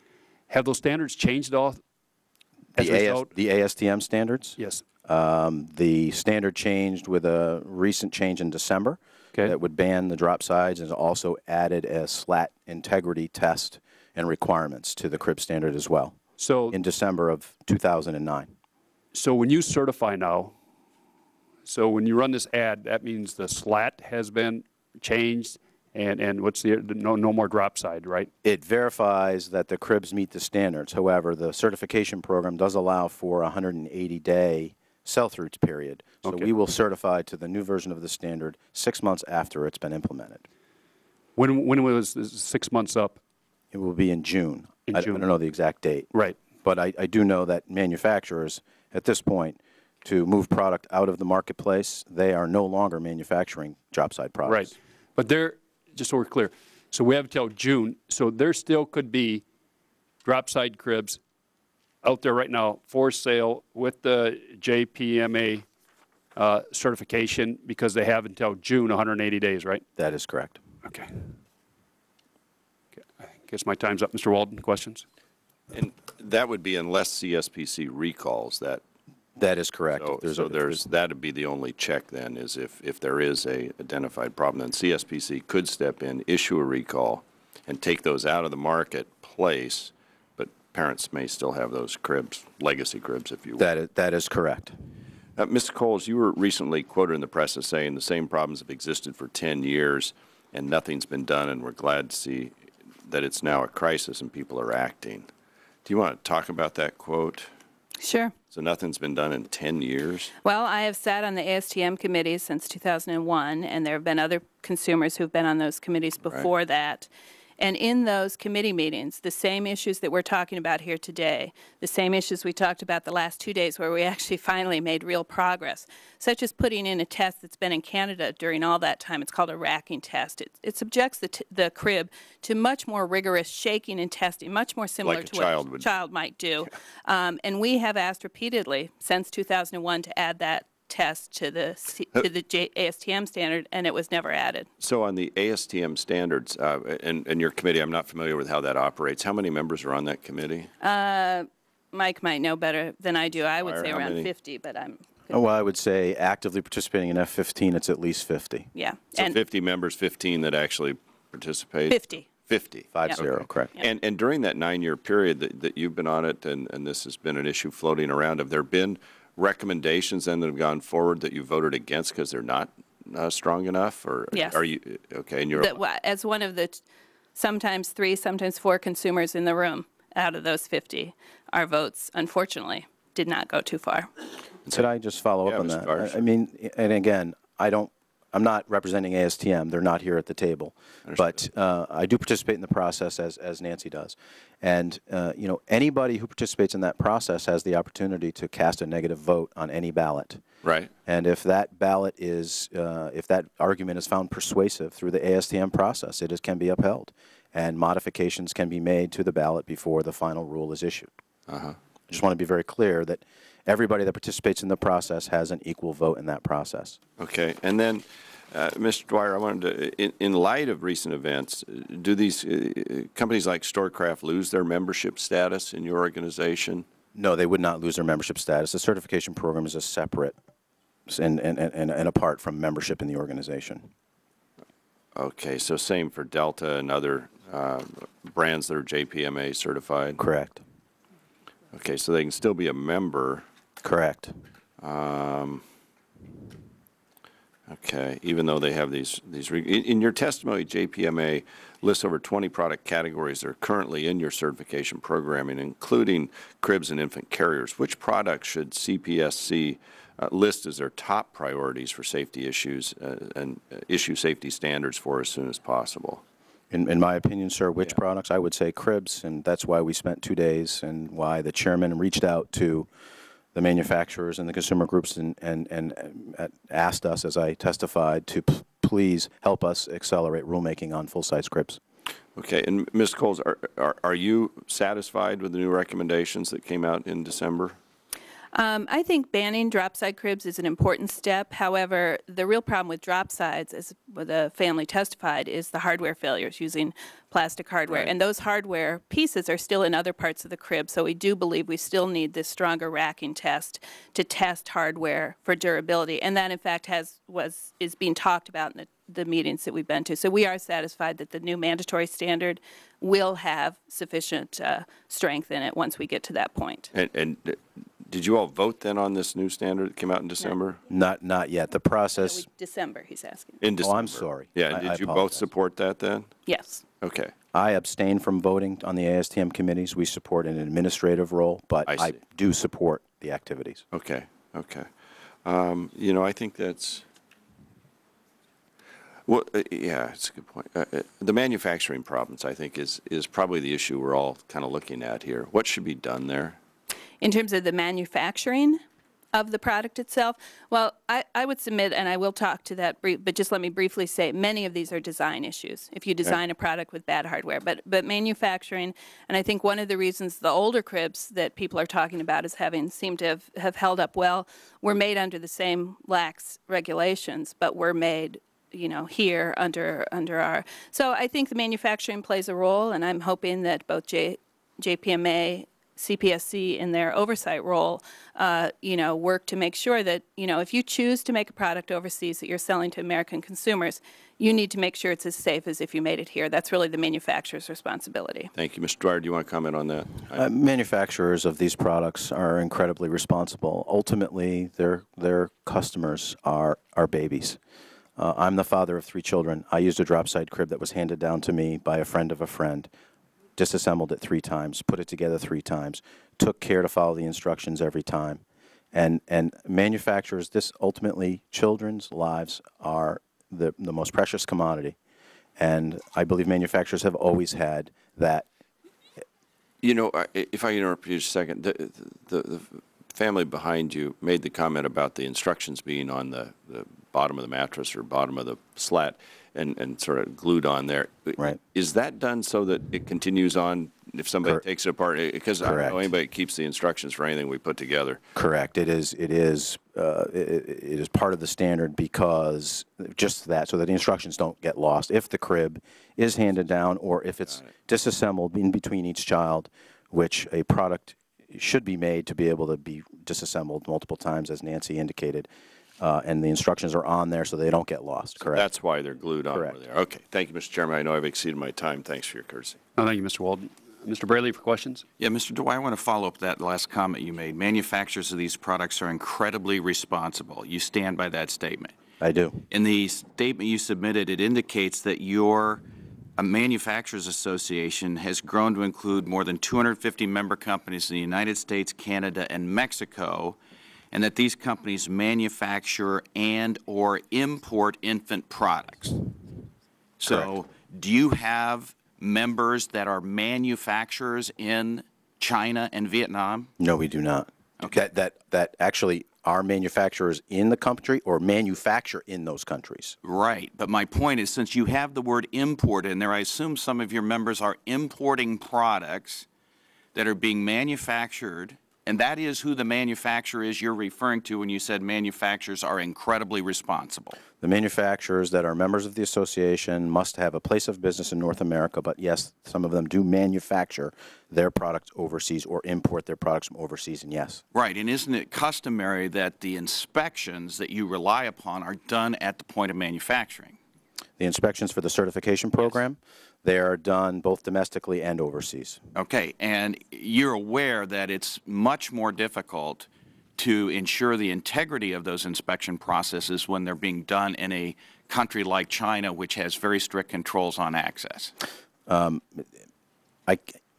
members take great care to visit with their factories overseas every year and to make sure that quality control practices are taking place at the highest levels. Have you ever tried to serve a Chinese manufacturer of a defective product that's marketed in the United States? Serve for legal process. No, I have not. Do you know what's involved in that process? I do not, sir. Do you know that international treaties have to be complied with and that service has to be performed domestically through the Chinese government that erects roadblocks that can prolong the actual accountability of foreign manufacturers who are selling defective products in this country for years and years if you are ever successful? I'm not familiar with that process, sir. Are you aware that certain states, like my home state of Iowa, have domestic laws that provide immunity to sellers of products, like some of your members, if the manufacturer is accountable and can be served? And that may put you into this endless limbo of trying to get service in a country that doesn't want its manufacturers to be served. And that's exactly what Representative Sutton is talking about in this bill she's about to introduce. Are you familiar with that problem from your work with these many people selling products that affect infants' lives and safety in this country? No, sir, but our program is built with safety in mind, and we have testing. We have multiple testing. We had multiple testing before the Consumer Product Safety Improvement Act was even implemented. Our program, Section 104, the requirements of certification are more robust, and they mirror what this Congress, what this committee has put together. I'm not familiar with challenges with serving Chinese manufacturers with, warrants for defective products, but we're here to talk about our certification program, the ASTM standards. Well, in your certification program, have you ever encountered incidents where the instructions on assembly are written in that country of origin in some form of English that would not make sense to anybody in this room, and yet is being used by the manufacturer and the subsequent seller of that product as a guide for people in assembly of that product? Are you aware that takes place? There's pretty clear guidelines, both at the voluntary and the mandatory level for the standard, that dictate how the instructions should be put together. And I am not aware that there are issues with communication on the instructions. It is an issue that the group is working on and looking at adding some additional warnings and looking at instructions.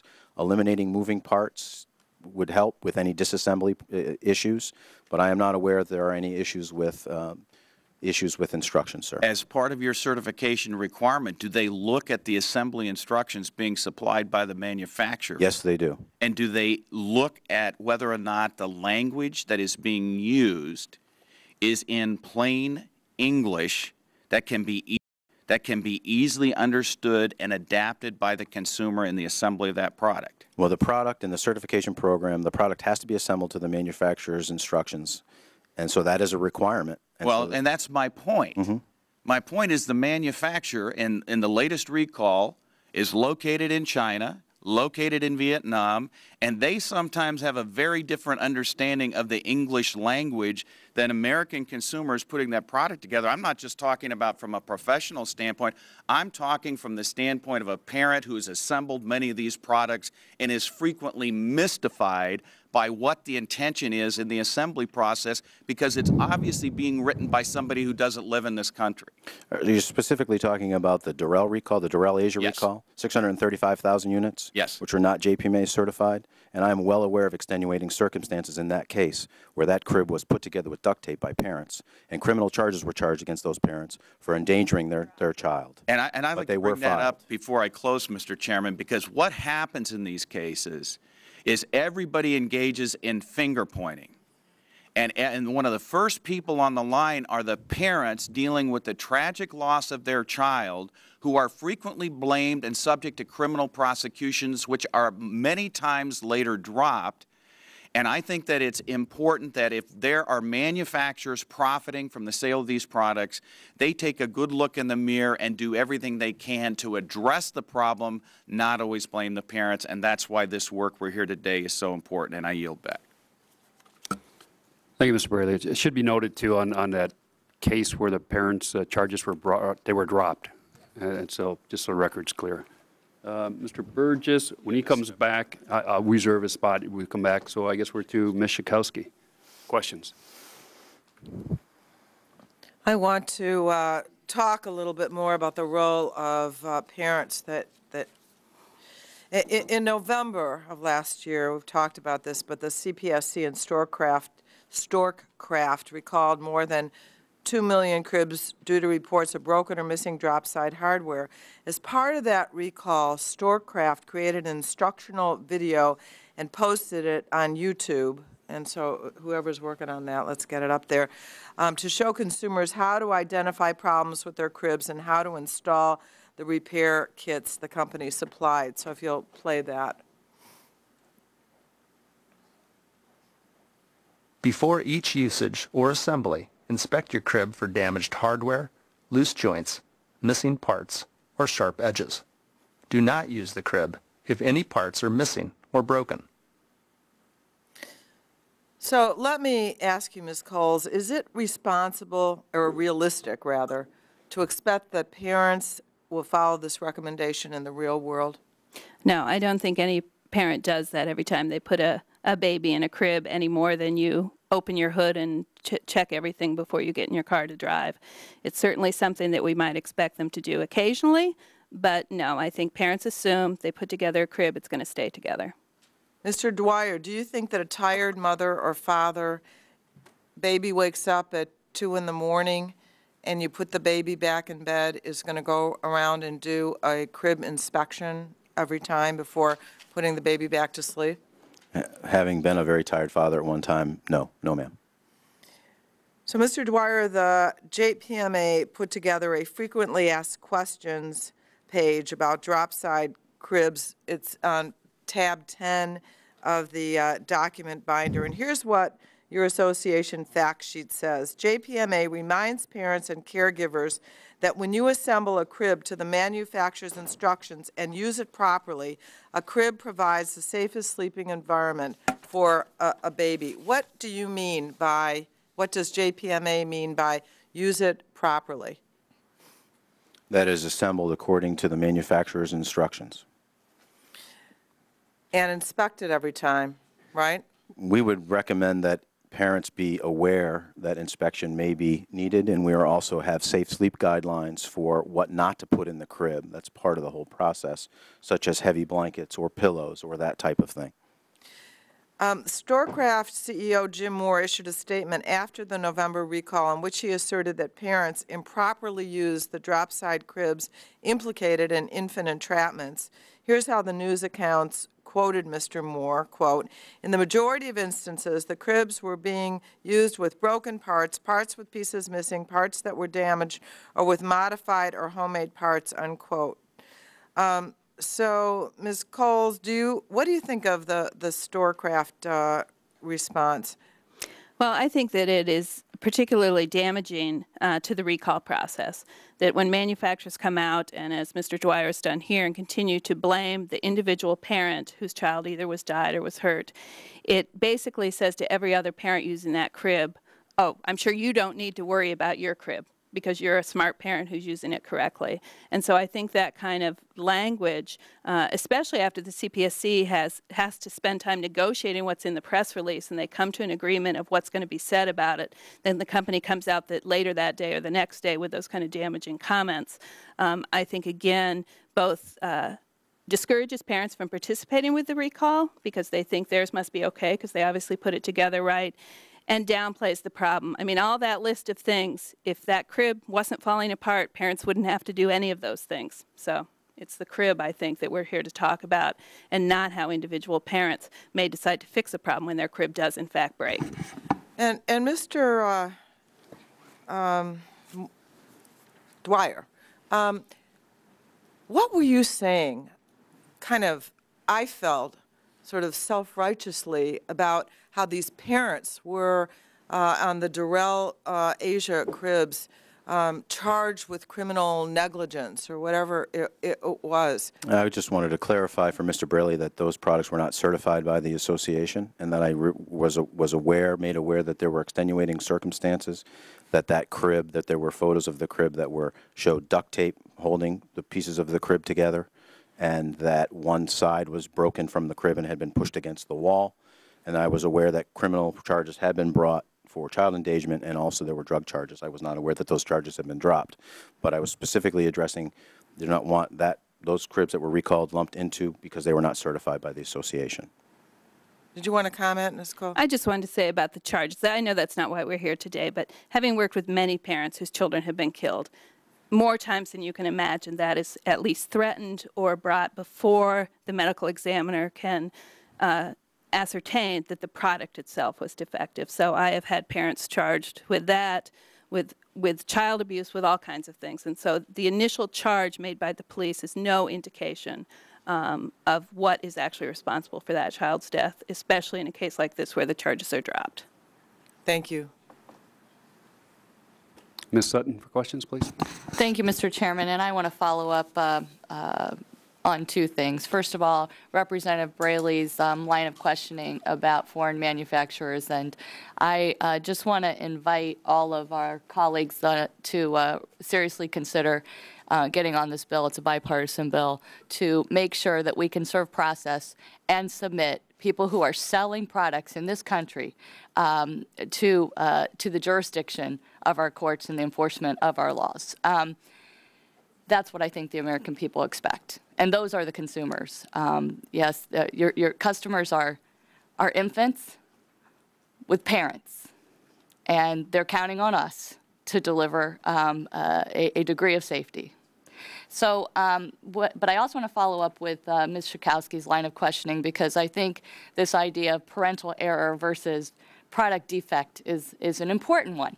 And along the same lines, in September of 2007, CPSC recalled more than 1 million Simplicity brand drop-side cribs in one of the many recalls involving this company. And the CPSC noted that some consumers installed the drop-side unintentionally upside down. In this situation, the drop-side would function upside down. It would function that way. And it would weaken the hardware and in some cases detach from the crib.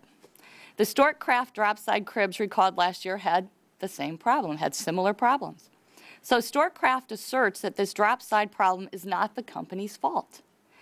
In a Stork-Craft position paper provided to the committee located at tab 8 in the document binder, the company states, and I quote, "It is absolutely unreasonable to expect Stork-Craft to reasonably foresee that a consumer would install the drop-side rail upside down."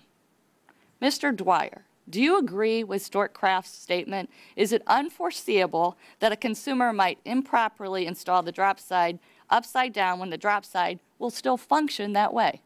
I'm not intimately familiar enough with the product. Obviously, if the product is manufactured in such a way that it could be installed upside down, as was the case with this product, that would be the case. I don't understand your answer. Well, your question was, is it foreseeable? Yes. For that product, for that rail to be installed upside down? Apparently, that is the case. That it is foreseeable if it can be installed upside down. Okay, so you disagree with Stork-Craft's statement that it is unreasonable to expect that to be foreseen? I would say, based upon the information, limited information I have about this specific product, as I read it here, I would say that I would disagree with that statement. Thank you. And Ms. Coles, I understand that you were a part of a task group assigned to examine the improper drop side installation after the Simplicity recall. Is that correct? That's right. Okay. And the Consumer Product Safety Commission produced an email to the committee, which is located at tab 1 of the document binder. And it relates to this issue. This is an email chain between you, Jonathan Midget of CPSC, and other members of the group tasked at looking at improper assembly of drop sides. Dr. Midget, who is an engineering psychologist, comments as follows. The best way to prevent misassembly is to limit the consumer's ability to put parts in the wrong place. The least effective strategy is to modify the instructions or create a list of warnings. To his co-workers at CPSC, Dr. Midget notes in an email that the crib industry has been, and I quote, freakish in its insistence that instructions of cribs are at fault. This only makes sense if you know you don't want to change any of the shapes of your crib hardware and would rather blame the consumer, end quote. Ms. Coles, is this observation consistent with your experience negotiating crib safety standards?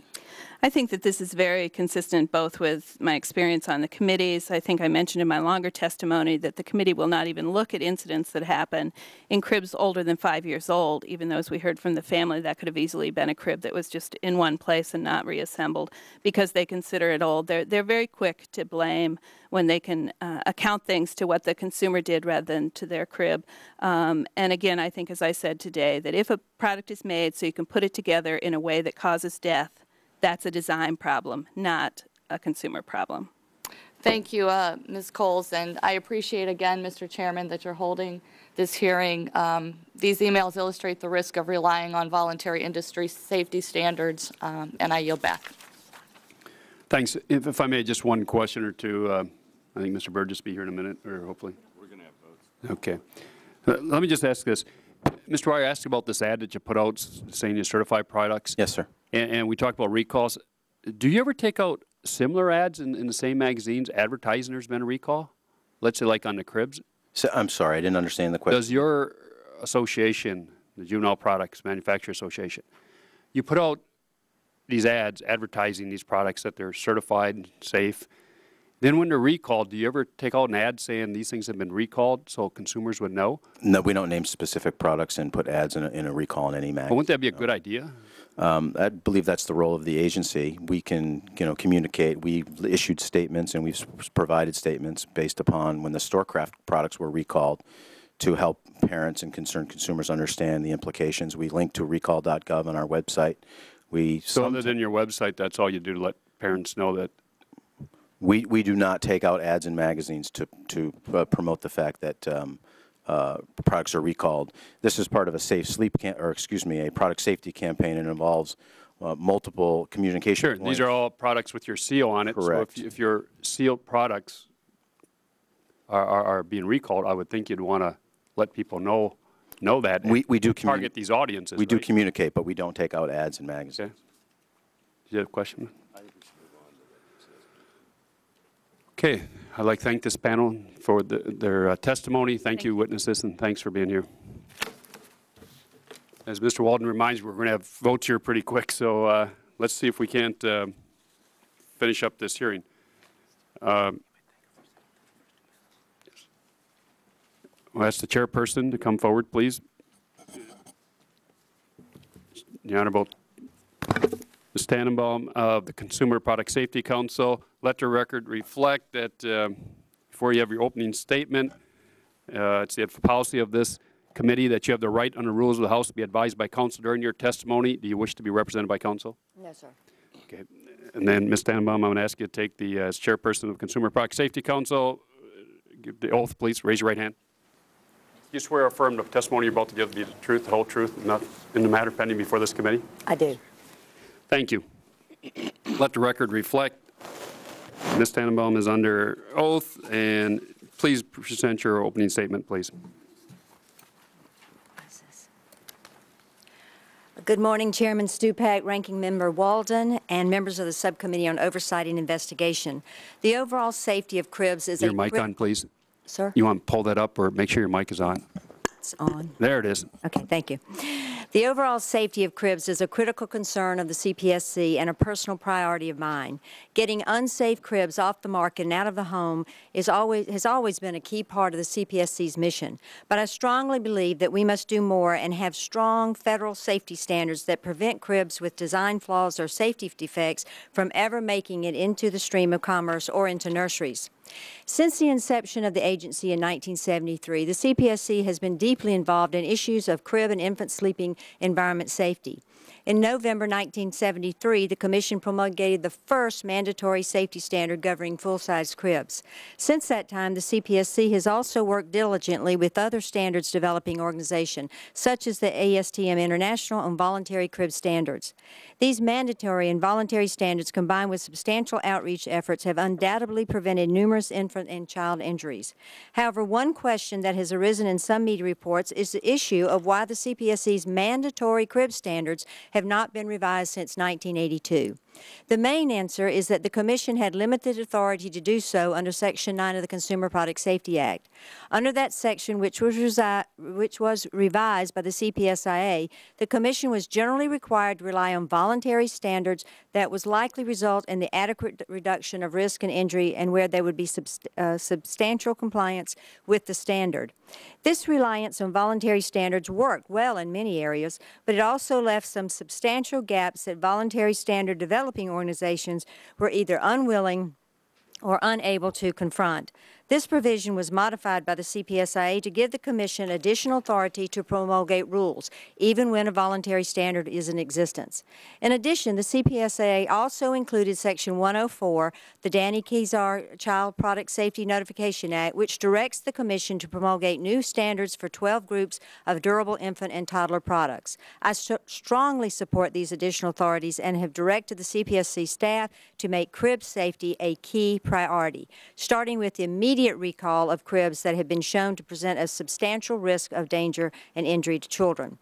One example of the Commission's efforts to remove potentially hazardous cribs from the marketplace has been the two recent recalls of Stork-Craft drop-side cribs. In January 2009, Stork-Craft agreed to voluntary recall over 500,000 impacted cribs due to a bracket defect. At that time, the CPSC was also investigating instances regarding a potential drop-side issue with the cribs. These incidents, however, involved a large population of cribs with different styles of drop-side hardware and a different mode of drop-side failure. After my arrival at the Commission, I requested weekly Commission briefings from the Office of Compliance on pending consumer product investigations. The subject of the September 24, 2009 briefing was nursery products and included the Commission's investigation into drop-side cribs. During that briefing, I learned about the developing compliance case regarding Stork-Craft drop-side cribs, as well as the tragic June 2009 death in Louisiana that involved a Stork-Craft drop-side crib. Following this briefing, I directed the staff to give immediate priority to the recall of Stork-Craft cribs in this drop-side hazard. In November 23, 2009, the Commission in Stork-Craft announced the largest crib action recall in CPS history. And as you know, this involved 2.1 million Stork-Craft cribs. We also recently recalled the Durrell Asia cribs, which I will not go into detail to save time because you are very well of that recall. Now, since these recalls and since my tenure as chairman, I have decided that we need a new safe sleep initiative, which has 6 points that I want to talk to you about. In my brief statement this morning, I'll just talk about the highlights, but then you can ask me questions later. I think the CPSC has very talented staff that has worked diligently for years on these issues of safe cribs. But I also think that we could have, for a variety of reasons, including funding, inadequate statutory authorities, and competing priorities, move quicker to have a mandatory and stronger voluntary standards. And I want you to know and make very clear to this subcommittee that those days are over at the CPSC. This morning, I'm pleased to announce the details of the Safe Sleep Initiative. First of all, you've heard from other speakers that the first part of this initiative is to expedite the rulemaking and have mandatory standards under Section 104 for cribs. And I might want to add that when I came to the Commission, the schedule for this this rule for cribs was scheduled for 2012. When I learned about it, I pulled it in front of other rules and said, we have to have this standard now. Second, we are going to expand the Commission's successful early warning system by having an early warning team for bassinets, cribs, and other sleep environment for children. 3, we will also increase the monitoring of recall effectiveness and corrective actions on take rates on crib recall cases. We want to know how effective are these recalls. 5th, we are going to continue with our additional media outreach. For example, when we recall Storkcraft, we estimated that 200 million people saw the television clips of those recalls. And 6, we're going to have an internal management review of how we do recalls, not only for cribs but for other products.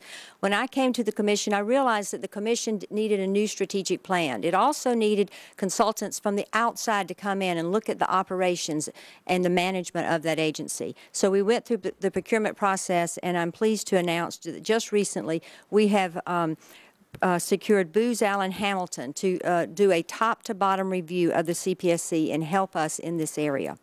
And Mr. Chairman and Ranking Member Walden, I thank you for having this meeting. It's very important that you show everyone involved in crib safety how important it is to you, and I look forward to answering your questions.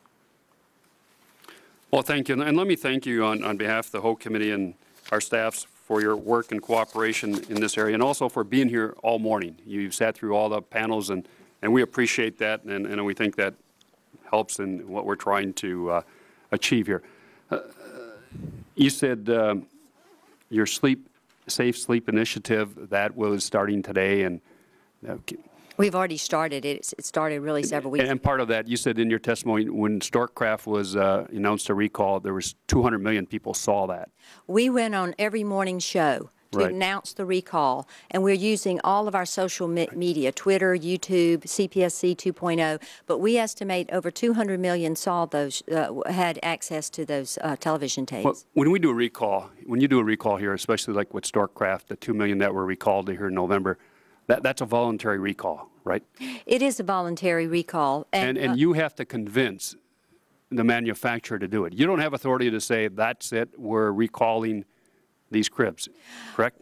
We could if we wanted to go into an administrative action, which would probably result in litigation and take more time. Would take more time. The compliance officials and the lawyers at the CPSC have said to me, if we can get a voluntary recall, we can get the remedy to the consumer quicker, and it takes less time. But you have to negotiate. You have to negotiate. And if you look at tab 7 there, I want to talk a little bit about that, because you have to negotiate with the company that does not believe that their product is defective. Right? That's correct. In fact, Storkcraft maintains to this day that the product is not defective. Still maintains that, even though we recalled 2 million cribs in 2009. So if I look at tab 7, if I understand this correctly, starting on May 6, 2009, staff sent an email to Storkcraft advising them to stop sale of drop-side cribs, right? That's correct. And then there's a number of entries in here about all what staff was doing, conversations, discussions, and that wasn't really completed until about October 9th. Storkcraft submits a press release, and then you have negotiations of the press release begins. That's correct. So it takes you about 6 months to convince them to do a recall, correct? It just depends on the circumstances. But in this one, it took about 6 months. It took about 6 months. And then why do we begin negotiations of a press release? That's October 9th, and it's my understanding, again, I got another whole page of all the entries that went through in trying to negotiate a press release on a recall, which infant children possibly die because of defects in these cribs. And that takes us to press release issuance of November 24th. So that's another 6 weeks. You negotiate 6 weeks for a press release. That is correct. We negotiate every word of that press release. We're required to under 6B with the company. Now, 6B under the CPSCIA was amended, which gives us more flexibility, but we negotiate press releases. And 6 weeks here. You know, being where I sit, and maybe I'm a little skeptical of me, but this is sort of like the Christmas season. That's when people are buying things. Do you think part of the negotiations to drag out the press release, a one-page press release for 6 weeks, is to get into the Christmas season to sell more cribs that are defective, that are being recalled? Well, I've asked my staff why it takes so long to, once you've made the decision for recall, why it takes 6 weeks, and that is the standard procedure, the standard amount of time. And they produced a document for me with everything that has to be done. Particularly if you're going to do a recall repair, you have to manufacture repair, you have to test it, and then inside the company, in Stortcraft Company, you know, those decisions, if you're talking to someone, they have to run it all the way up to the CEO or whomever is at the level to make the decision. But it is the truth. I mean, it takes an inordinate amount of time, and all during this time, the consumers don't know that their crib needs a repair kit. Correct. And then even after you do the recall, now this is well over 6 months, though, when we started this process, and 6 weeks to get a press release out.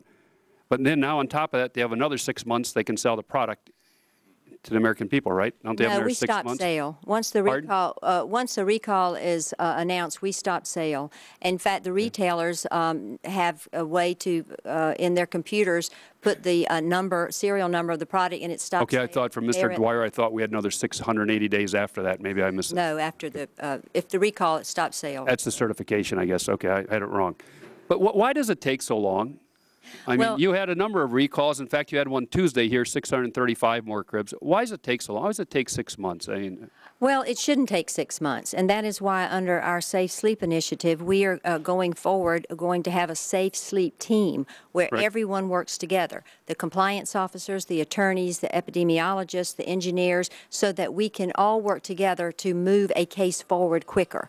I think 6 months personally is too long, and you can also, if the company is not cooperating and keeps insisting that, you know, they shouldn't have a recall, we can issue a unilateral press release, which we have threatened to do. I've also told our staff, use every enforcement power you need to move cases forward. Don't let a company push back on you if you have the science and the engineering complete and you know this is a product that needs to be recalled. So they know that leadership also is behind them in these recalls. We also have instituted, since I came to the Commission, where once a week all 5 commissioners meet, and we have weekly compliance briefings, and then we have monthly compliance briefings. So we know the status of cases and can give the staff our thoughts on how urgent we think these recalls are. well, hopefully next time the press release doesn't take 6 weeks. 6 hours should be enough, if not your unilateral one. Mr. Walden, for questions, please. Thank you very much, Mr. Chairman. Now, Chairman, I thought I heard you say you have the authority at CSPE to unilaterally issue a press release. That is, if the company does not cooperate. Okay, so when the chairman's talking about 6-week delay in getting a press release, was the company not cooperating in that process? The company was, at that point,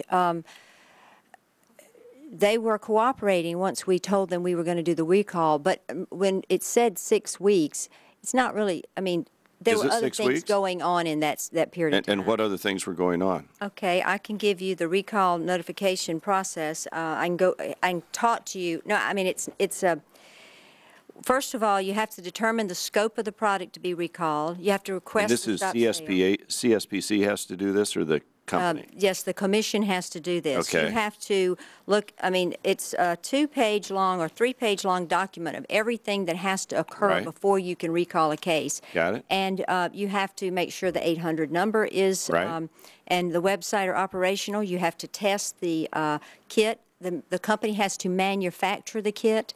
These are required by your rules? These are required to have a successful recall, so that the in your rules, though, right? See, these are CSPC rules you're talking about. I don't know that they're rules; they're just procedures. But you control the procedures at CSPC. The Consumer Product Safety Commission, yes, we control it, but we also have to make sure the recall is done appropriately. Fully concur with that, but I'm just trying to get at this issue of why it took 6 weeks to get a press release out. Well, this was a staff member's notes. This was a staff member's notes, and I don't know if they... so you don't think those are accurate, maybe? No, I'm not saying that. Okay. Mr. Walden. I'm saying that it might have reflected that it was going on 6 weeks, but we do have to negotiate every word. They might go up to their supervisor or to the CEO, come back to us and said, we really dispute this death. So that was a good example. The death in the Durrell Asia case. The company felt like that that we should not mention the death. So when you get in whether or not you're going to mention a death, the lawyers on both sides have to get into it. You have to do an investigation. So it can take 6 weeks. If we want to say, no, we're going to list, say, 4 deaths, then you have to say in Stortcraft there were 4 deaths. You had to go back and make sure your facts were true on every death. And do you think that's an unfair process? Do I think it's unfair? We have to make sure that it's correct. Right. I would concur. I think what I would like to see on the front end is for us, now that we're going forward and we have our our team that's going to be working together, I hope we can shorten the part do you think that leading up to the recall. Do you think that the early warning system has been toothless? Do you think that's worked? The early warning system was formed after the Simplicity recall, and it puts together a team of people, lawyers, compliance officers, to look at the data that is submitted to us. It tries to get at everybody in your agency, right, to talk. But earlier on, you mentioned, too, you asked me if, or you asked one of the Riglianis, you asked them if they had a duty to report, and they did not. No, that was Chairman. Right. That actually. And that is one of the issues. We do not get reports sometimes until years after an incident has occurred and the sample is gone. So one of the issues that we were going to say in terms of improving the process, which would take probably statutory authority, is to require states to report events to us. Okay. Medical examiners' reports we purchase. We work with other we work voluntarily with hospitals. We have the NICE system. We have a number of ways. We go through press releases, but I mean, newspapers. We do everything to find out about incidences, but there's no duty to report from the state coroners or medical examiners. Thank you. That's helpful information to have as we look at where we go forward. I've just got 45 seconds left here, and we've got votes on. So let me ask you this: is it the industry trade group's duty to come up with these new standards, or if there is a gap in safety, is it CSPC's duty to put in mandatory standards? You have that authority. Your predecessors have had that authority. You can step in and put a standard in that says we're not going to have drop side cribs, or we're not going to have this type of manufacturing process, or right? I think the ASTM should always have state-of-the-art, robust standards for all the products. I agree. But I also see, when you see patterns of this kind of defect go on for years, then it's time for the CPSC, before it gets this late, to have a mandatory standard.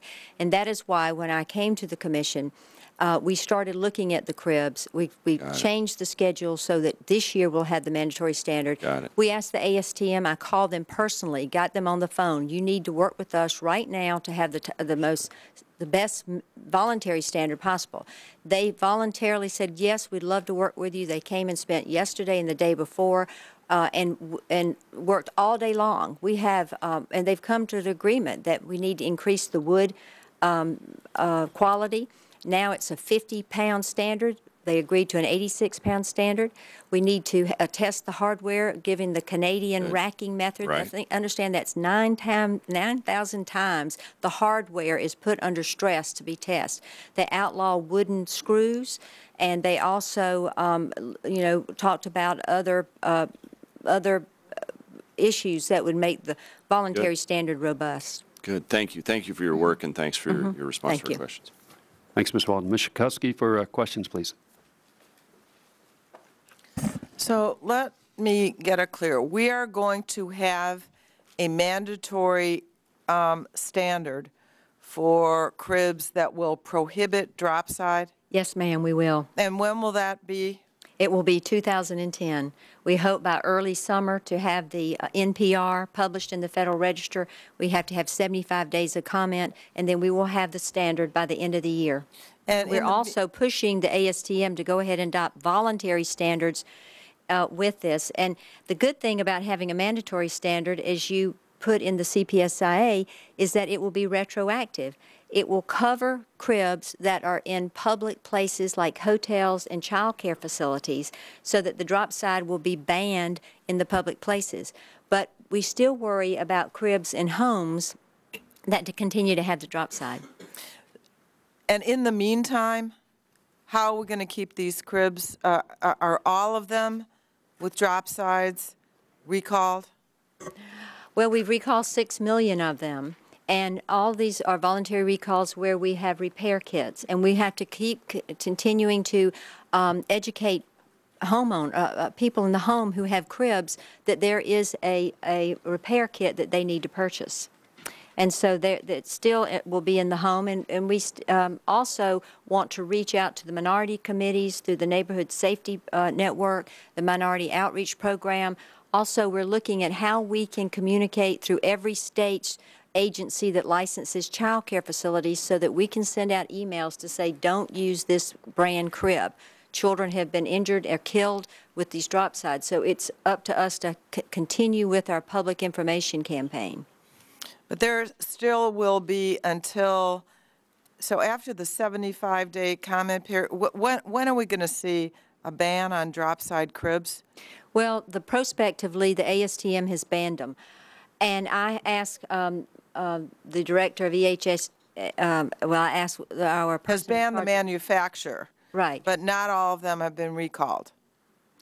I don't think every crib has been recalled. Drop side. But it is banned prospectively. I will have to get back with you on that. I know that. But under CPSC, what does that take us to? There's a 75-day comment period. I would hope by December to have our mandatory rule done.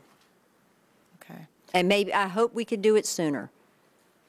And the work that's been done the last 2 days by the ASTM should allow us to have information. Plus, the agency put out an AMPR in 2008. So we are going to try as fast as possible to have this done. Okay. I want to get the letters right. The JP, what is it? What is it? JPMA? Voted against having a mandatory standard or what was it? I mean, I'm trying to understand the relationship with the industry.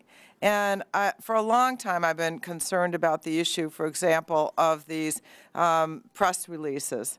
And it's real. I understand, of course, getting the accuracy, but it doesn't take that long to figure out if a child has died or 4 children have died.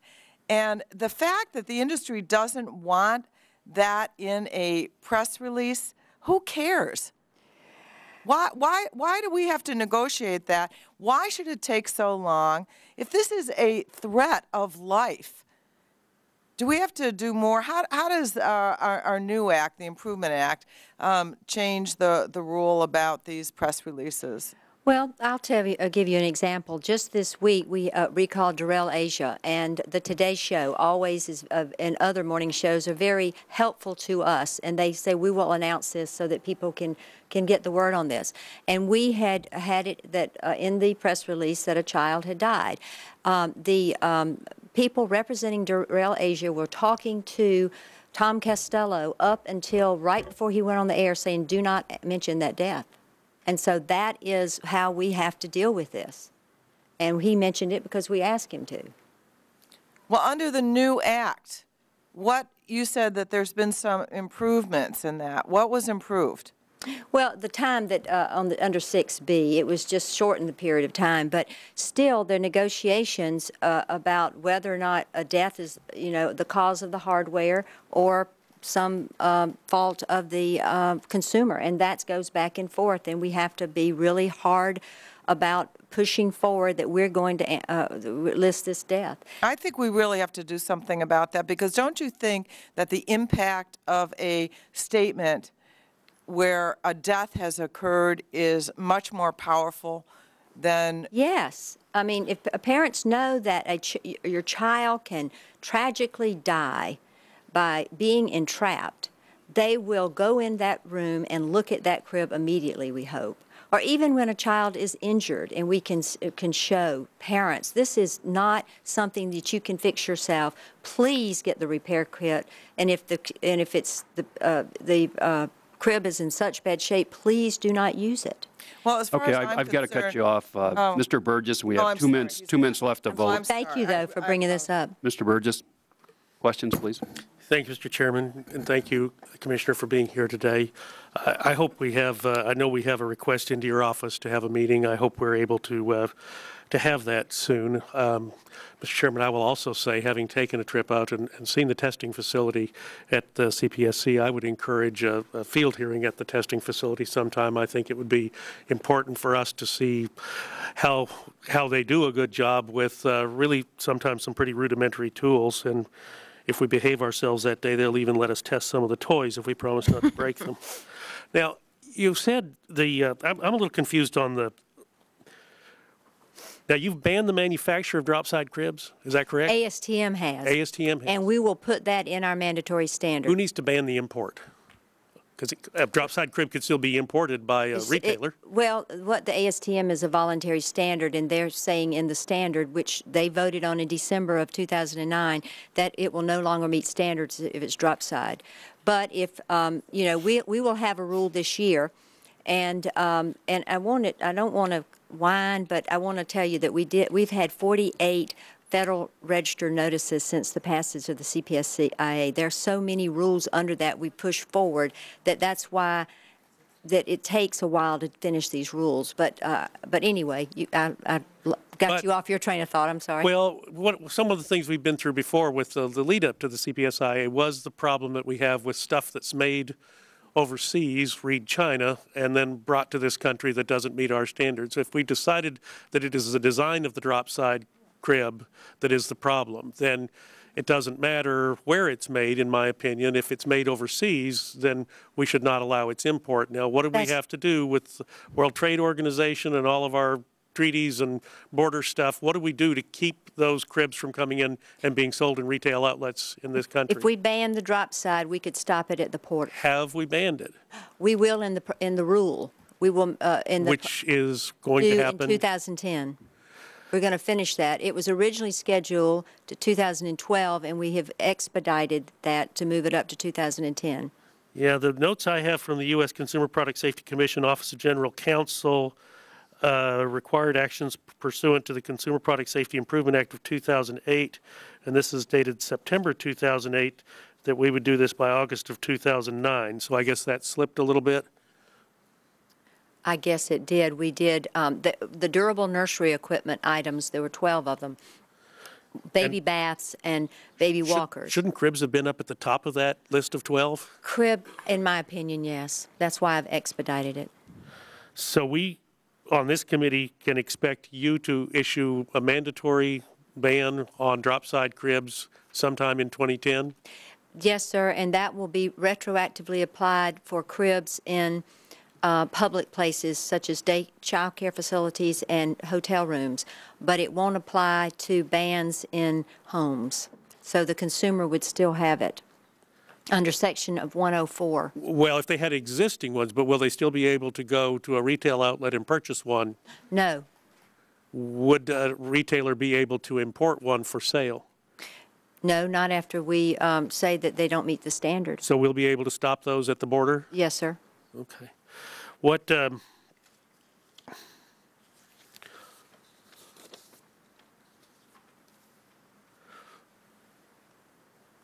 me just ask you, one of the things we struggled with during the run-up to the bill in 2008 was the funding and personnel levels at the CPSC. Mm-hmm. Where are we with that now?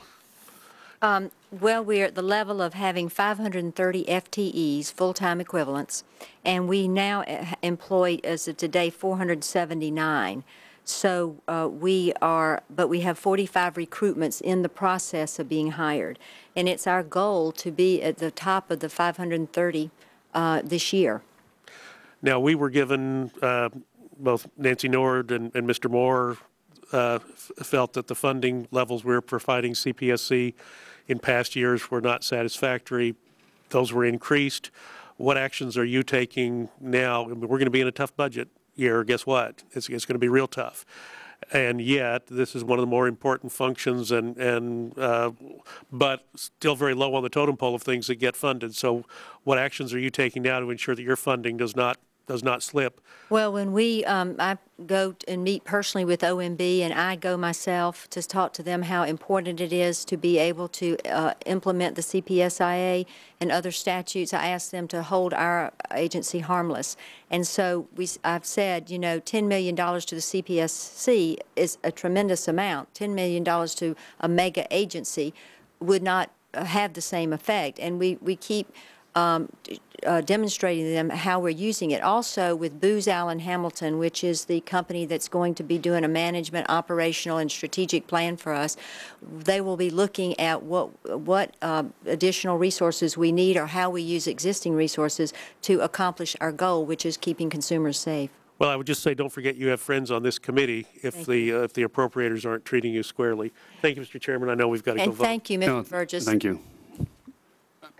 That concludes all of our questioning. First, I ask unanimous consent Mr. Waxman and the attachment from the Consumers Union be made part of record, Mr. Waxman's opening statement. And that concludes all questioning. I want to thank our witnesses for coming today and for their testimony. The Rules Committee provided that members have 10 days to submit additional questions for the record. I know there are questions as to manufacturers have a duty to report deaths and injuries, and after you do a recall. We've seen them go in the stores. There's no notification. So there's going to be other questions. We'll follow up probably with you, Madam Chairperson. Thank you. So I ask unanimous consent that the contents of our document binder be entered in the record, provided that the committee staff may redact any concerns about privacy, business proprietary, or other law enforcement sensitive issue. Without objection, documents will be entered in the record. That concludes our hearing. This meeting of the subcommittee is adjourned. Thank you all for being here. Thank you.